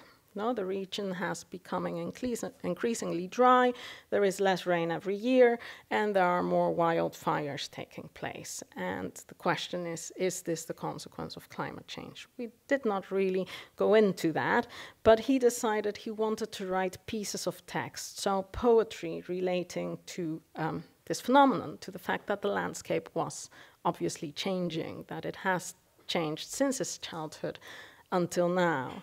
And he said, well, shouldn't we make a film about this? I said, well, that sounds great, but we should do that in a way that is appropriate to the topic. If we're worried about climate change, then the film should be caring for the environment, or at least try to limit its footprint. We were already in Mexico, so we did travel from Europe to Mexico. We did not travel to make the film. We traveled to visit family and to screen a previous film that we had made, the one about migration, to communities in the region. So we decided to make the film at the different locations that we were visiting to screen this film, avoiding any additional travel. As he was talking about how the landscape was changing, I was thinking about how this relates to time and to different kinds of changes in the landscape, some man-made and some that were happening previously to human intervention. So I wanted to also discuss time in the film in some manner. And the seashell is a symbol that is used in pre-colonial Maya writing to express the number 0, but also to express a general concept of calendar and therefore a more abstract concept of time. And therefore I decided to work with this seashell. The story is quite abstract in the sense that it is a man recalling his childhood, and there is an interweaving of a young boy listening to the sounds of the shell and a grown man listening to those same sounds, hopefully creating the sense that it's the same person. They are not the same person, they are father and son, which was another element that interested me. I was interested in working with different generations, so we also included another person who was the grandfather of the boy or the father of the grown man. In terms of production approach, it was a one-person crew, so it was just myself doing all the filming. It's not great, to be honest, filming by yourself. I don't know if I really recommend it, but it was a one-person crew. We shot on location, and we shot on locations, as I mentioned, that we were visiting anyway, thus trying to avoid additional travel. It was completely shot with natural light, and it was shot with second-hand equipment. So I had the opportunity to work with a digital Bolex, which is an experimental camera that is no longer in production, but that was made with off-the-shelf pieces, and therefore with a lot of recycled materials. And the camera allows the use of old cinema Bolex lenses. So I bought some old cinema Bolex lenses, really. We're talking about the 60s and 70s here. So very old vintage lenses that have no other real use to film the film with. So there was really an attempt to try to also work with sustainable materials in terms of the equipment. That is the hardest part. It is actually virtually impossible to work with material in film that is sustainable. It's not really possible.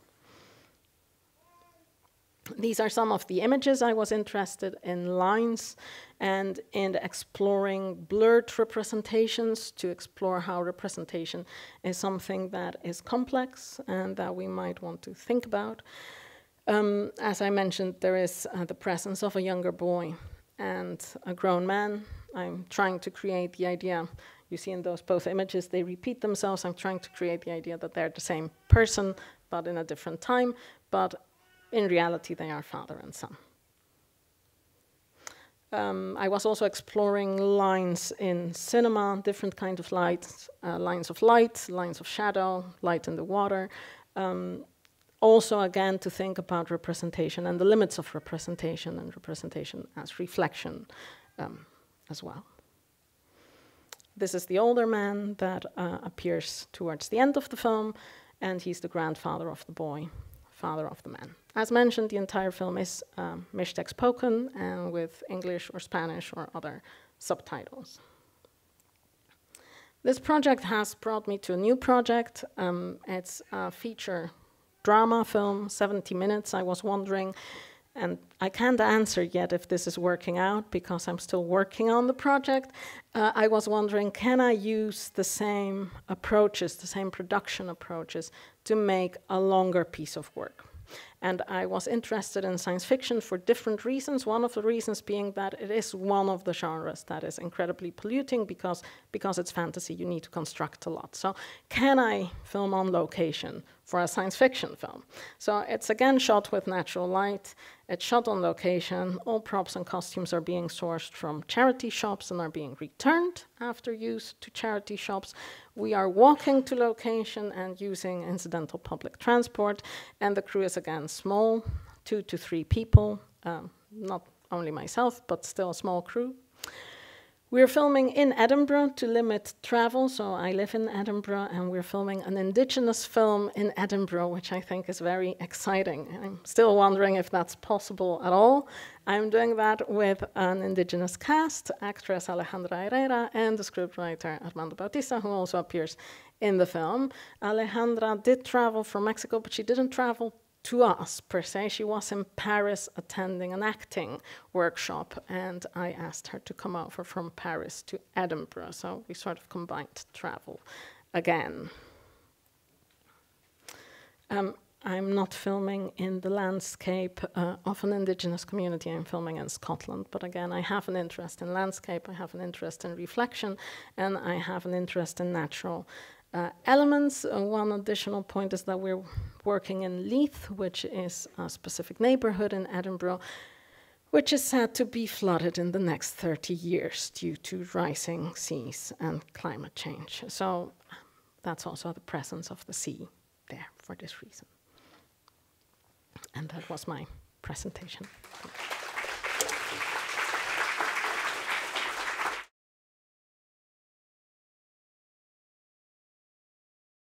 Yeah, thank you very much for these wonderful talks and sharing your generous speculative thinking. And listening to all 4 presentations, I was mostly amazed by how much they were in conversation with one another. And so I do not have maybe that much of a question, but it's more an invitation for some of the speakers to really articulate those conversations in a conversation with each other. In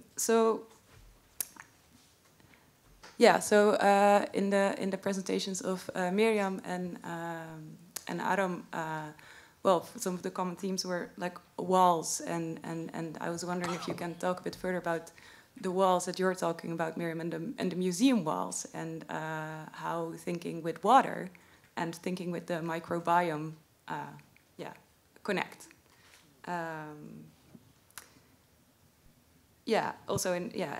Thinking with water, and also the climates and ecologies of objects that Aram mentioned. Then for the other 2 speakers, I was wondering, so what would the future claimant representative in the context of film production concretely look like? What could that be? Maybe you can think together about that. And then I was also wondering, do we also need a future claimant representative for film? What is there about film that we maybe want to protect or keep safe? And a line through all your talks was, I think, around, to me at least, about conceptualization of time, and also what different conceptualizations of time make of what and who can be our contemporaries. And I was wondering if you could share some thoughts around that. So, sorry, it's a lot, but maybe that's just a sign of how stimulating your talks were. Thanks. All right, thank you. Miriam, you want to begin? Sure, thank you. Is this working? It should start working. Okay, great. Thank you for both of those fabulous questions. And I agree, I loved everybody's presentations, and I felt they were really in dialogue. I also was thinking about the relationship between borders in time and in space, and also the relationship between mobility and temporality, and how they sometimes went parallel and sometimes were not. Like, I think for Ian's, you know, the future is in the present. In some sense, it doesn't require mobility or a movement. And Aram's, obviously, both of yours, I think, are about mobility and temporality moving together. But, you know, so I think there are different overlaps and so on in relation to things that we think of as similar. In fact, they're not, right? I think it's good to parse the mobility and the temporality. So to respond to this idea of belonging and becoming, which is very much also about movements in time and movements in space. To me, one of the biggest things, the problems with nation states and with borders, is this idea of fixed identity and who can fit and who doesn't. And I think that has led to such immense violence, right? And is still leading to immense violence. I think nation states should be abolished. And so that doesn't mean that people shouldn't be able to stay in place if they want to stay in place. But I think a hovering illustrates the idea that one can move, that one doesn't have to move, you know, that you can move. You don't have to stay in place in order to feel part of that place, I think. So yes, the constant becoming is to be attuned to kind of movement always in space. I guess that's part of it. You know, as just kind of more personal, as somebody who is a mixed background, you know, identity claims in those ways are difficult, you know, because then you never belong anywhere. And so I feel like, you know, in a world that is increasingly mixed of all kinds, I think we do have to make space for forms of constant becoming. I also think that that getting stuck in place is a recipe for violence, I think. People get too invested in certain realities. I think we should all be able to move. It's really uncomfortable, but I think that's why I'm interested in discomfort and really, I mean, I guess partly staying with the trouble with, you know, Donna Haraway or something like that, but it is about like constantly cultivating a political subjectivity that is about discomfort.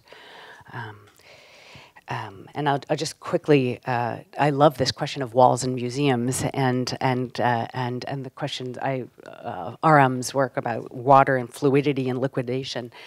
I love that. I think that's exactly right. Again, in the kind of spirit of becoming, walls should be constantly becoming too, in some senses. I don't mean that you don't ever have separations or forms of quarantine, as we know with kind of viruses and so on, that you can have forms of quarantine. The problem is when they get fixed, right, and they put up borders between certain kind of types and natural kind, and make them become natural kinds. So I think a permeable kind of museum wall, one that can dissolve and turn into a waterfall would be great. You know, one that could be open to other kinds of forms of becoming and being.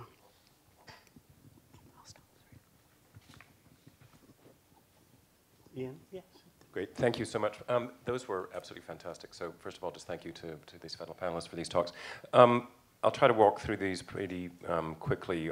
In terms of temporalities, maybe the relationship between temporality and the idea of the future claimant representative. I might let you talk about future claimants representative for film because you have the expertise there.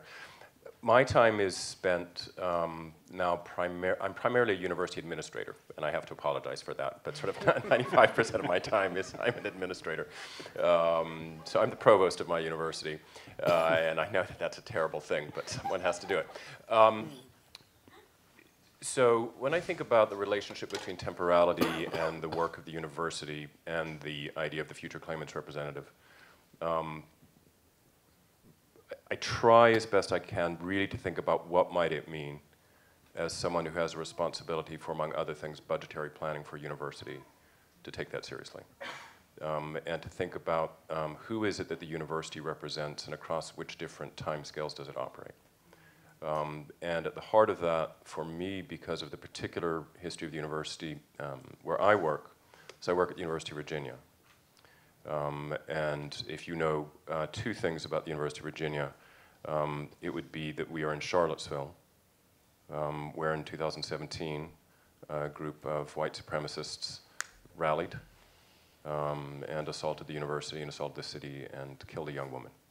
And the other thing that you might know is that the university, for centuries, has taken as its point of pride that it was founded by Thomas Jefferson, and has called itself for many years Thomas Jefferson's University.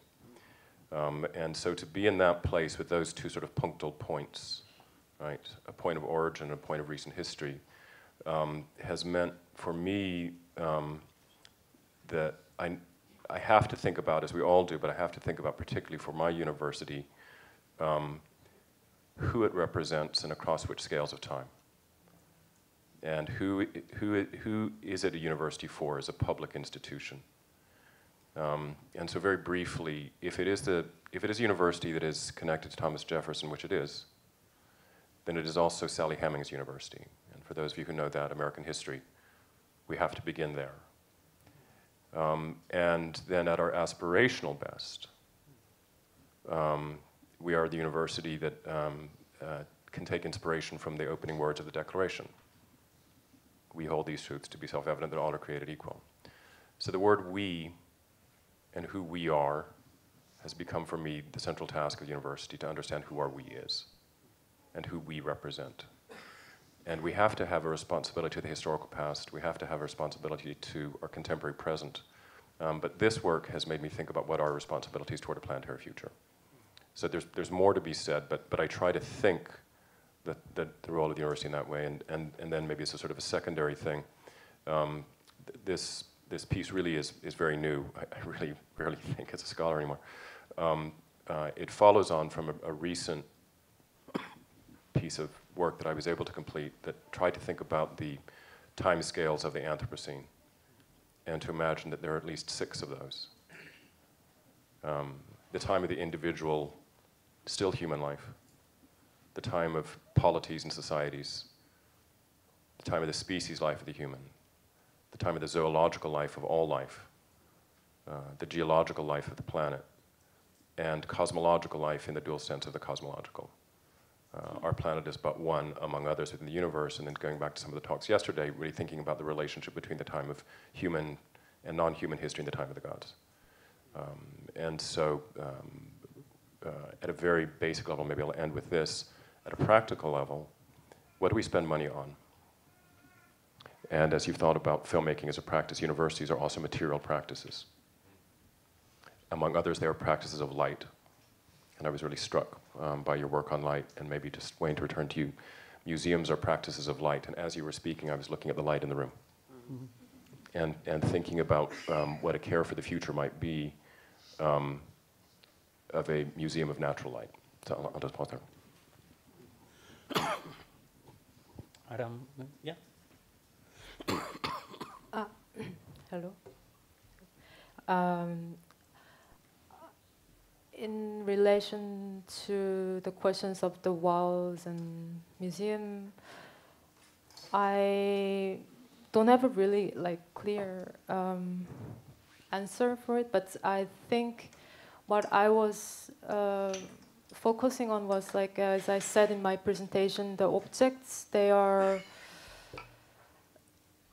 time of interregnum, they're the moment of the dying. They're not died, but they're in the moment of the dying. And then I think that's in that sense, that's how I think as an artist why I'm interested in to look at the colonial objects and then oppressed object in the museum, because somehow in that sense the museums, they are the prototype of the future, and they are almost prototype of the preformed future that is suggesting how the history is continued and the future will not gonna be changed. And I think in relation to the walls, how I see, I'd like to link to the wall. It's more in relation to the time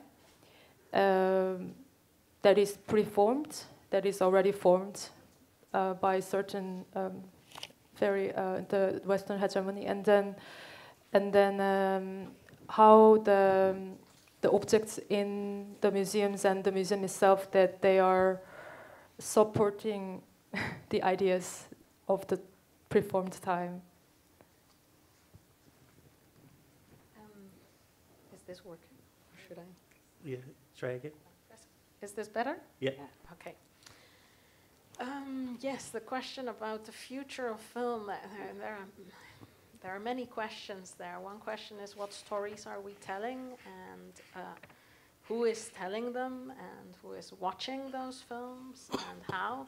Then there is another question regarding, let's say, the preservation of film, which is quite complicated in a way, because analog film has withstand test of time. It has been around for 100 years now, but we have moved to digital. And in the last 10 years, I have had to continuously update formats, because first it was Betacam, and then it was Hi8, and then it was, so you continuously keep copying some format to another format, and now for the last 5 years it has been a digital cinema package, but you never know if that's going to last, and it's contained on hard drives, and then what is the life expectancy of a hard drive? And again, what do you do with a hard drive once it's no longer usable? Is it then just discarded and thrown away? So although a lot of people think that digital avoids questions around waste and materials, it obviously is still stored in some sort of material form, so that needs thinking in both terms of waste production, but also terms of how to keep film safe, because that is becoming increasingly an issue amongst film curators, which I'm not, so I don't really know the answers there, but I know that it is a question and it is an issue. And then in terms of what film can preserve for a future, I'm particularly interested because I'm always working with an indigenous scriptwriter who writes in his own language, Mishtek. I'm always interested in what can film do for the preservation of a language that has an uncertain future, and how can film contribute to imagining a future for this language. So the new project that I'm making is a film set in the future where Mishtek is still spoken. Now the truth is that Mishtek is one of the 68 languages, indigenous languages spoken in Mexico, and those languages in the last 200 years have radically diminished, in the sense that it's assumed by the National Institute of Statistics in Mexico that 200 years ago, 65% of the population spoke an indigenous language, and today that number is down to 6%. So in the last 200 years, there has been a very, very radical diminishing of the speakers of this language. And to be honest, I don't speak the language. My mother does, but I don't. I am a passive, but I know something, enough to know where the translation goes when I'm subtitling, but that's about it. So I'm very interested in, and there is a term for this, a concept, indigenous futurisms, which is looking in different media, not just film, but also creative writing, art, and scholarly research, as how can we imagine a future for indigenous subjects, a future that is free of colonization, and that is also climate just, that is in harmony with other species and with the planet. So I think that is one of the ways that I imagine film can contribute to imagining alternative future. Right, thank you. I want to do, Peter, come to you. So from the back, Yuki is Adrian, yeah? Next you, and then Peter, all right? So Yuki first. And forgive me that I don't know your name. Please let me know your name when you're asking. It's fine. Thank you. Testing. I just wanted to make a comment, given that you know this conference is about group of museums and exhibition makers in the audience, right? The comment is really alluded to the last speaker about the kind of waste that is created in the film industry. So I come from Samoa. It's in the middle of the Pacific Ocean. And then we have our public library. And we have, in our public library, we have all these stands that what it looks like were exhibition stands that are actually has all these texts in Spanish about the Spanish colonization. And so these exhibition stands about Spanish colonization doesn't actually come with English translation. So in Samoa, our first language is Samoan, and our second language is English, and the two languages are taught bilingually in schools. And then so I spoke to the librarian about like how these exhibition stands about Spanish colonization ended up in a public library. And then so apparently they were offered up to the public library, and then because our public library is really broke and we have like a resources, the public library were very thankful that we would receive such resource material to educate our young people. So when we talk about care, we also need to, you know, as exhibition makers and people in the creative industry, but particularly to exhibition makers, is to think about the afterlife of exhibitions once we make these display stands and on foam boards and things like that. And then think that you're actually going to do us a favor by sending your exhibition stands to the Pacific Islands like Samoa, and then think that we're going to benefit from it when we can't even like read the text, because none of hardly anybody in Samoa like read Spanish, and then so I'm going to take that a little bit further. So our public health system, we don't have enough sophisticated public health system. And then so like the French government will like give us all these sophisticated like medical equipments, for whatever sorts of things, but they come in like French instructions. So I just wanted to kind of, since this conference is about taking care, like we also have to care about post and how you discard it, and then who's going to benefit from it afterwards, and not think like we'll give it to like a developing country because they need the resources when we don't really know what to do with it. But at the same time, we're really grateful because we don't have those kinds of educational resources, but it doesn't do jack for us. So that's just a comment. Thank you. It's wonderful, Yuki. And I, as I say, your comments always hit that knife edge. There's an exhibition of ours that's opening tomorrow, actually, on plastic, and try to think through the global history. How do we think of plastic? Plastic as a dream material in the beginning, and now plastic as a nightmare. But a part of that was to try to design an exhibition that was polluted less. And we tried as much as we could. You're going to see that in the exhibition, but then they also displayed the amount of plastic packaging that comes with this, trying to create a non-plastic exhibition. It's unbelievable. One stack of, so there is something about that complex thing. And in the second important part of your comment, which is something that haunts us as well, is also the developmentalism that animates our international museological relationships, including the restitution debate. That we're going back to restitution with the same kind of logic of we need to help their capacity, mobilizing the same language. So how do we move away from those developmentalisms that clouds the possibility of real kind of relational futures? But I want to come back to the word futures later on after the questions. So Adrian.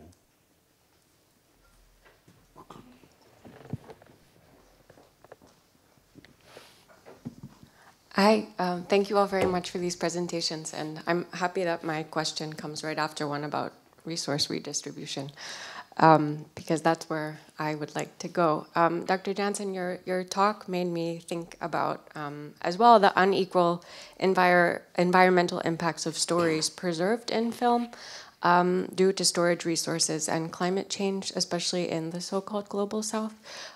So a lot of research that I do in the Caribbean, for example, was once filmed. The materials I want to research were once filmed, but the films have since decayed or have been lost due to flooding, acid, so on and so forth. And then I also kind of want to put that in dialogue with the fact that Dr. Baucom, the exhibition that you highlighted of Ikshan Adams, and I apologize if I'm mispronouncing that, is in a posh exhibition space in Chicago. And that's, of course, where the money is for shows. And so I just wanted to ask what it means that this is where we look, that this is where the resources are to preserve things that we can see, especially and I want to ask what visions you might have for redressing some of these inequalities of visions and preservations that your presentations actually really beautifully displayed, and whether you have any ideas for thinking a bit differently. So thank you. All right, can we do something by just taking the other question and then bring them together? And your name, please, if you could. Hello, hi, I'm Nandini. Hi, Nandini. Yeah. Well, I want to start with a general comment, and it's probably mostly directed perhaps at the first two speakers. I'm not really sure, so most of us here are curators and colleagues from various European museums. And I'm not really sure how this kind of highly abstracted,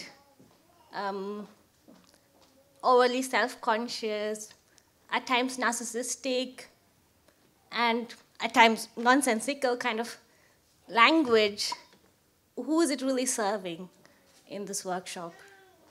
And I'm not sure this is really helping us get anywhere with the discussion. Well, I would like to first do something as a generosity to my colleagues who I've invited from afar, that I do not appreciate the way you structure that language, because I understand what you're trying to say, but I don't know that describing it as nonsensical is caring, which is the kind of philosophy that we'd like to. Let's go back to caring, and I think care also includes creating access for a large number of people. I understand that, but what I'm saying to you is that I'd prefer if we were to articulate it differently for people who you've invited. So your point is, the question is, how do we translate what seems to be abstract to you and to some others to a more pragmatic approach to the museological, to the curators, and to publics? That is the question. Right. Okay, thank you for the question. I want to continue. But in the second presentation, I'm just wanted to ask you to elaborate on your title. What is the museum for? Because that would interest me. All right, brilliant. Thank you for your question. Thank you. Yes. And you can answer or not. Yes, Itandehui. I think the first question was about how the production of knowledge and also artistic practice often takes place in the center, or in Europe, or in the north, or in any case not in the global south. That is, of course, not entirely true, in the sense that there are many, well, again, in the case of indigenous practice, there are many indigenous filmmakers making indigenous films, screening them in indigenous communities. They rarely travel outside of those communities, so again, that was a question that I have as a filmmaker, like whose stories are being told, who is telling them, and also who is listening in a way. Because if you look at the big centers of filmmaking, things like Cannes or Venice or Sundance, then you do see films by Alfonso Cuarón, who is Mexican, living in first London and then the US, and not belonging to an indigenous community himself, making a film inspired by his indigenous nanny, which is a very big problem in Mexico, that a lot of indigenous peoples are forced for economic reasons to migrate to Mexico City to work there in something that is really a condition of servitude where there is low pay or no pay at all.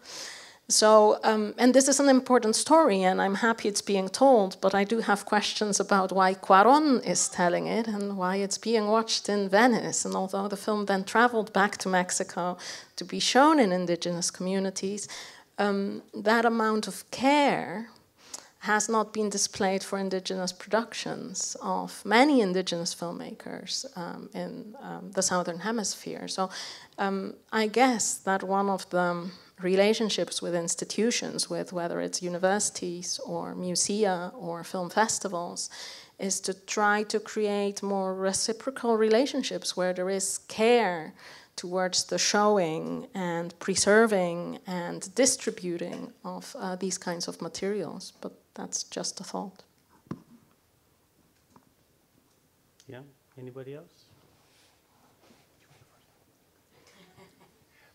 Thanks for all of these. I'll try to go through them quickly, and I do appreciate the question and look forward to responding to it, but I'll just start with the others and then loop back.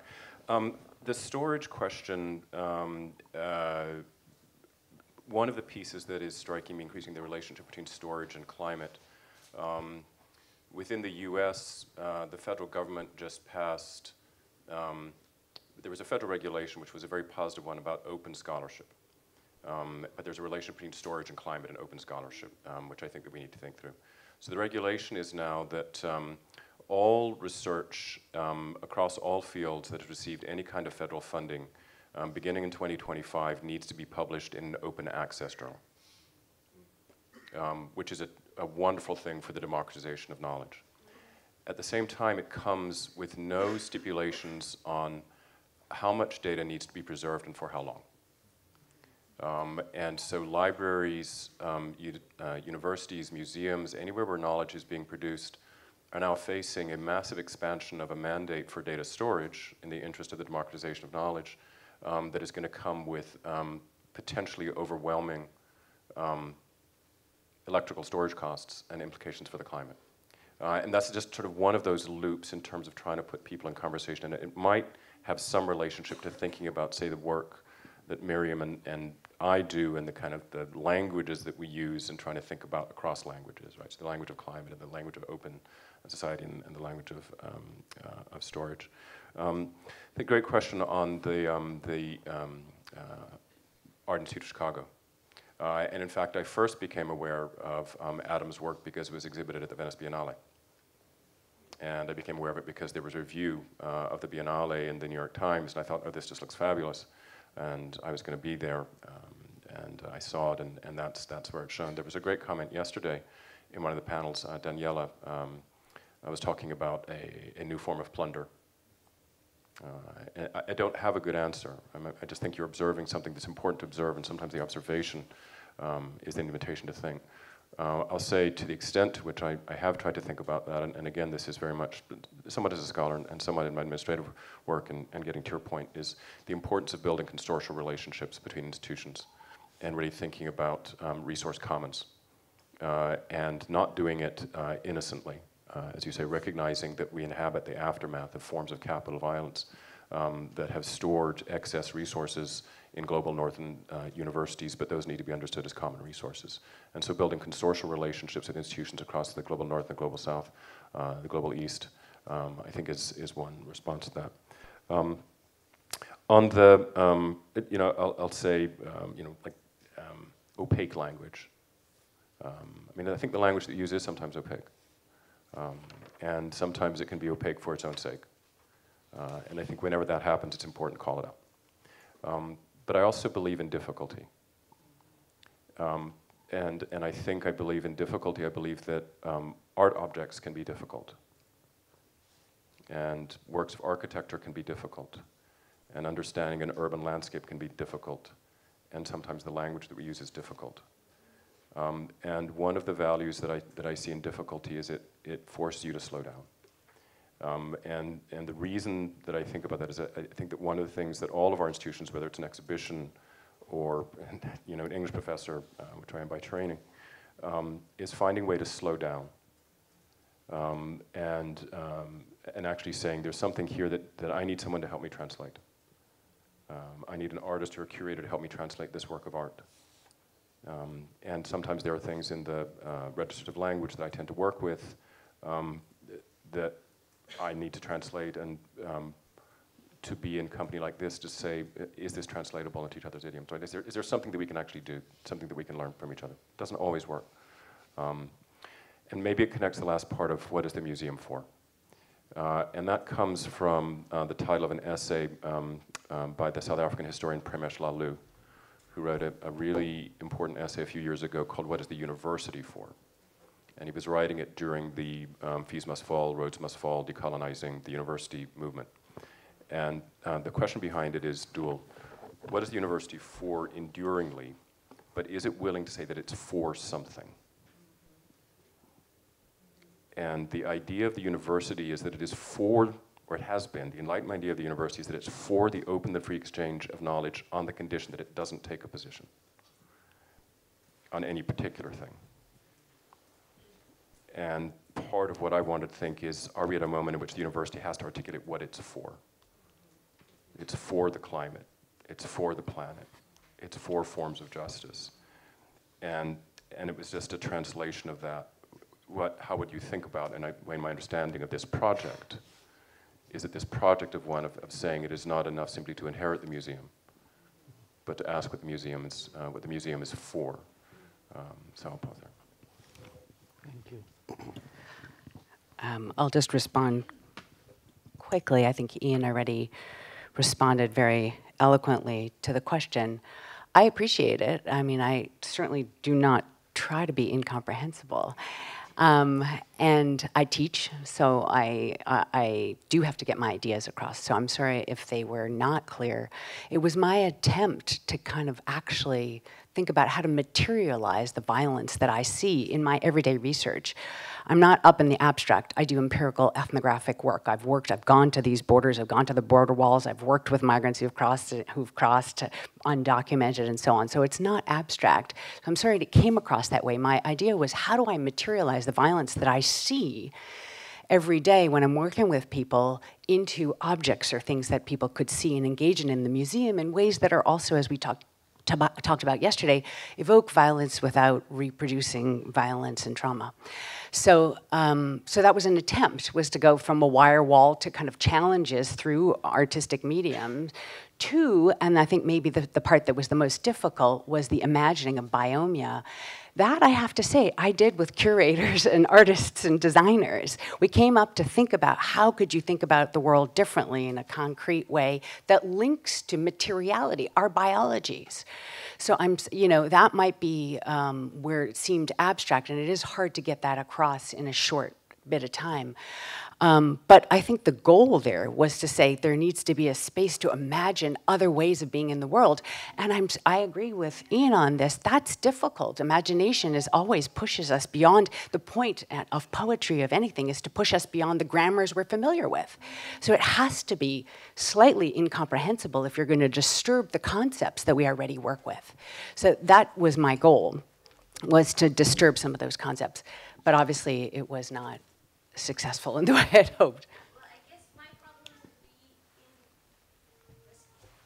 in thinking about things like climate change, things like the planetary emergency on a purely aesthetic and literary reference. I think this is... I'm sorry, yeah. This would be where my I understand. It's not that I don't understand what you're saying, or that's not the point. But yeah, but can we move beyond this looking at these issues, which are actually very pressing, very material, very real issues, kind of go beyond looking at it as sort of ways in which we can, think through in a literary aesthetic I see. I think Thank that you. I think that your point is valid, and I think both Ian and Miriam have answered. The conference is structured, and we move after this session into 4 sessions of workshopping. So the conference also has the workshopping part of it. But I will go ahead and say again, that for taking care, the project, the problem of the museum is a conceptual problem. It is not just a practical problem. So the problem of the museum is the very conceptual architecture which we mobilize over and over again. We keep saying source community, lovely word, without understanding that source community has a conceptual struggle in it that is racialized, that is problematized. And therefore, the idea behind this conference is to both deal with the conceptual infrastructure with which we struggle, as well as the pragmatic infrastructure. And we do not see those as different infrastructures. That's why we have artists, scholars, as well as workshops. Barbara, Peter, and then Barbara, and then we have to end because Esme says lunch is now. So Peter first, and then Barbara, and then we... I'll try to be very brief. Yes, please. And thank you so much for bringing up these different perspectives and making me think again about the future and again in relation to science fiction, which would then brings a whole train of thoughts. I would like to quote Wayne earlier this week, when he avoided the word innovative and replaced it with important. And that is part of my question. You've all been focusing on futures and trying to formulate new ones. And if I think of science fiction in that connection, then obviously there's a lot of pollution generated by that specific genre. But there are good reasons for saying that it begins with a book that is actually about care. And that's Frankenstein by Mary Shelley. Because the real monster in Frankenstein is Dr. Frankenstein and not the monster itself. And that is because he represents what I would like to call the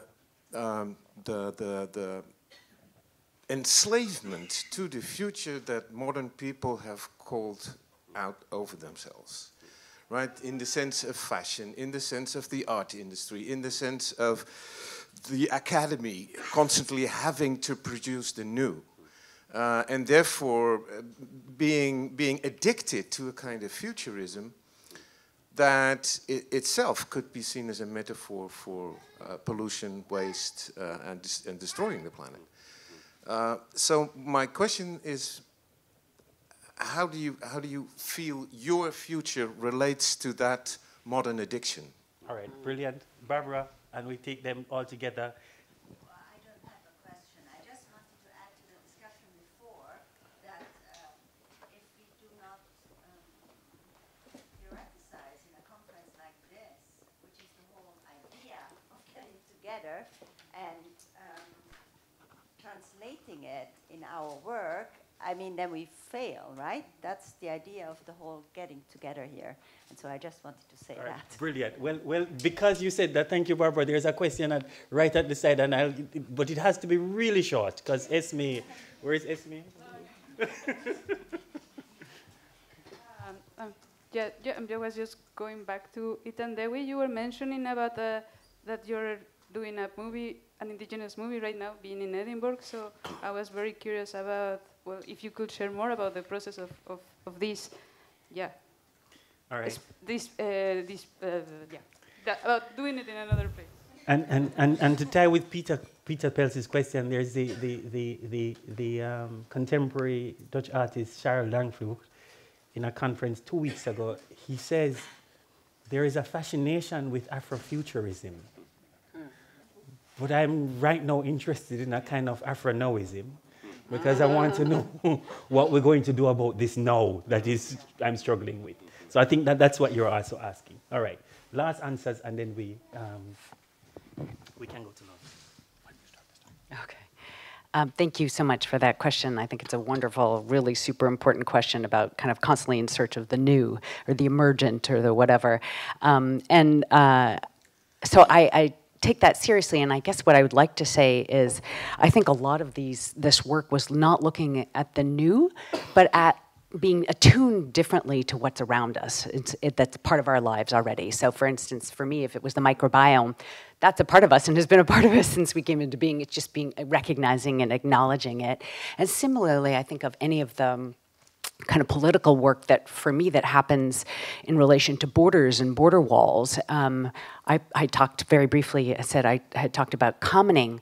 For me, like people living in a form of resource sharing, kind of non-private property arrangement is not something of the future. It's something that happens right now. Undocumented immigrants, lots of other folks, mutual aid, live together that way, and it's just being attuned to it. So I think it's less about newness than about shifting our frame a little bit and being attuned to these kind of neglected things.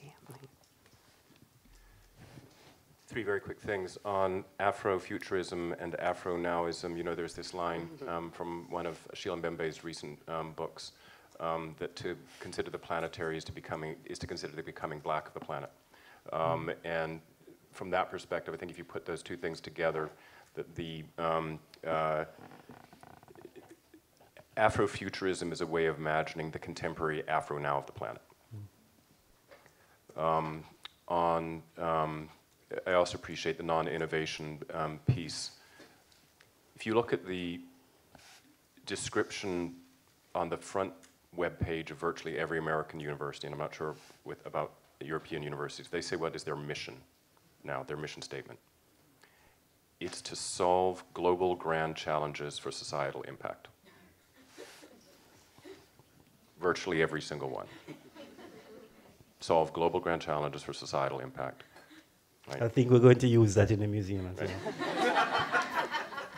That comes from the grand challenges paradigm from engineering. It doesn't mean it's ethically bankrupt, but it means that the language of engineering and datafication is governing the imagination of universities. And I think that one of our key tasks is to speak from the arts and from museums and from the humanities, even though I have responsibility for the humanities now, and to find a different language. And the language that I have found useful is the language of the urgent.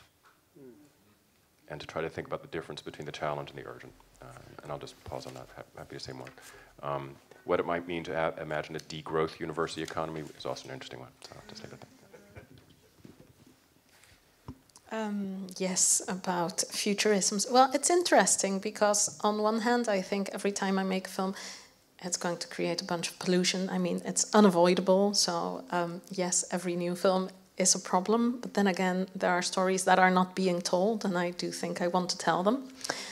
So yes, that's the reason to make new films. And on the other hand, the approach for both Kinship and Ituninu, the film that I'm working on, although the new film is about the future, the approach is not innovative at all. So we're working with a camera that uses lenses from the 70s. I'm self-shooting like a lot of filmmakers did in the 70s. And I'm using practices like walking, which is not new at all.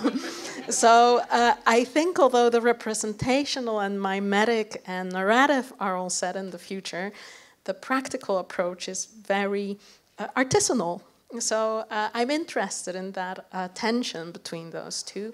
And the reason to work in the future is that, to be honest, I was starting to get a little bit bored with always having to make films about traditions and about indigenous people's past. So I thought if I'm going to continue doing that, I also need to start thinking about the future. And I think indigenous peoples particularly, but the global south maybe in general, are often thought of as being stuck in time and living in a past. And artisanal practices are often thought of as something of the past. So I wanted to combine that. So there's a little bit of future and a little bit of artisanal pastness. Yes, thank you. All right, thank you. Thank you, everybody. Thank you for your patience. Thank you for a wonderful session. And it actually came to me throughout all of your presentation, but also yesterday, that the desire or the attendance, attunement to the future is not necessarily a practice of escapism, but a practice of responsibility. And that is exactly where we are. How can we be responsible for not only what futures are possible out there, but also now, as well as fashioning the different kinds of future that we'd like. Thanks again, and we'll see you after lunch, which is 1 hour, right?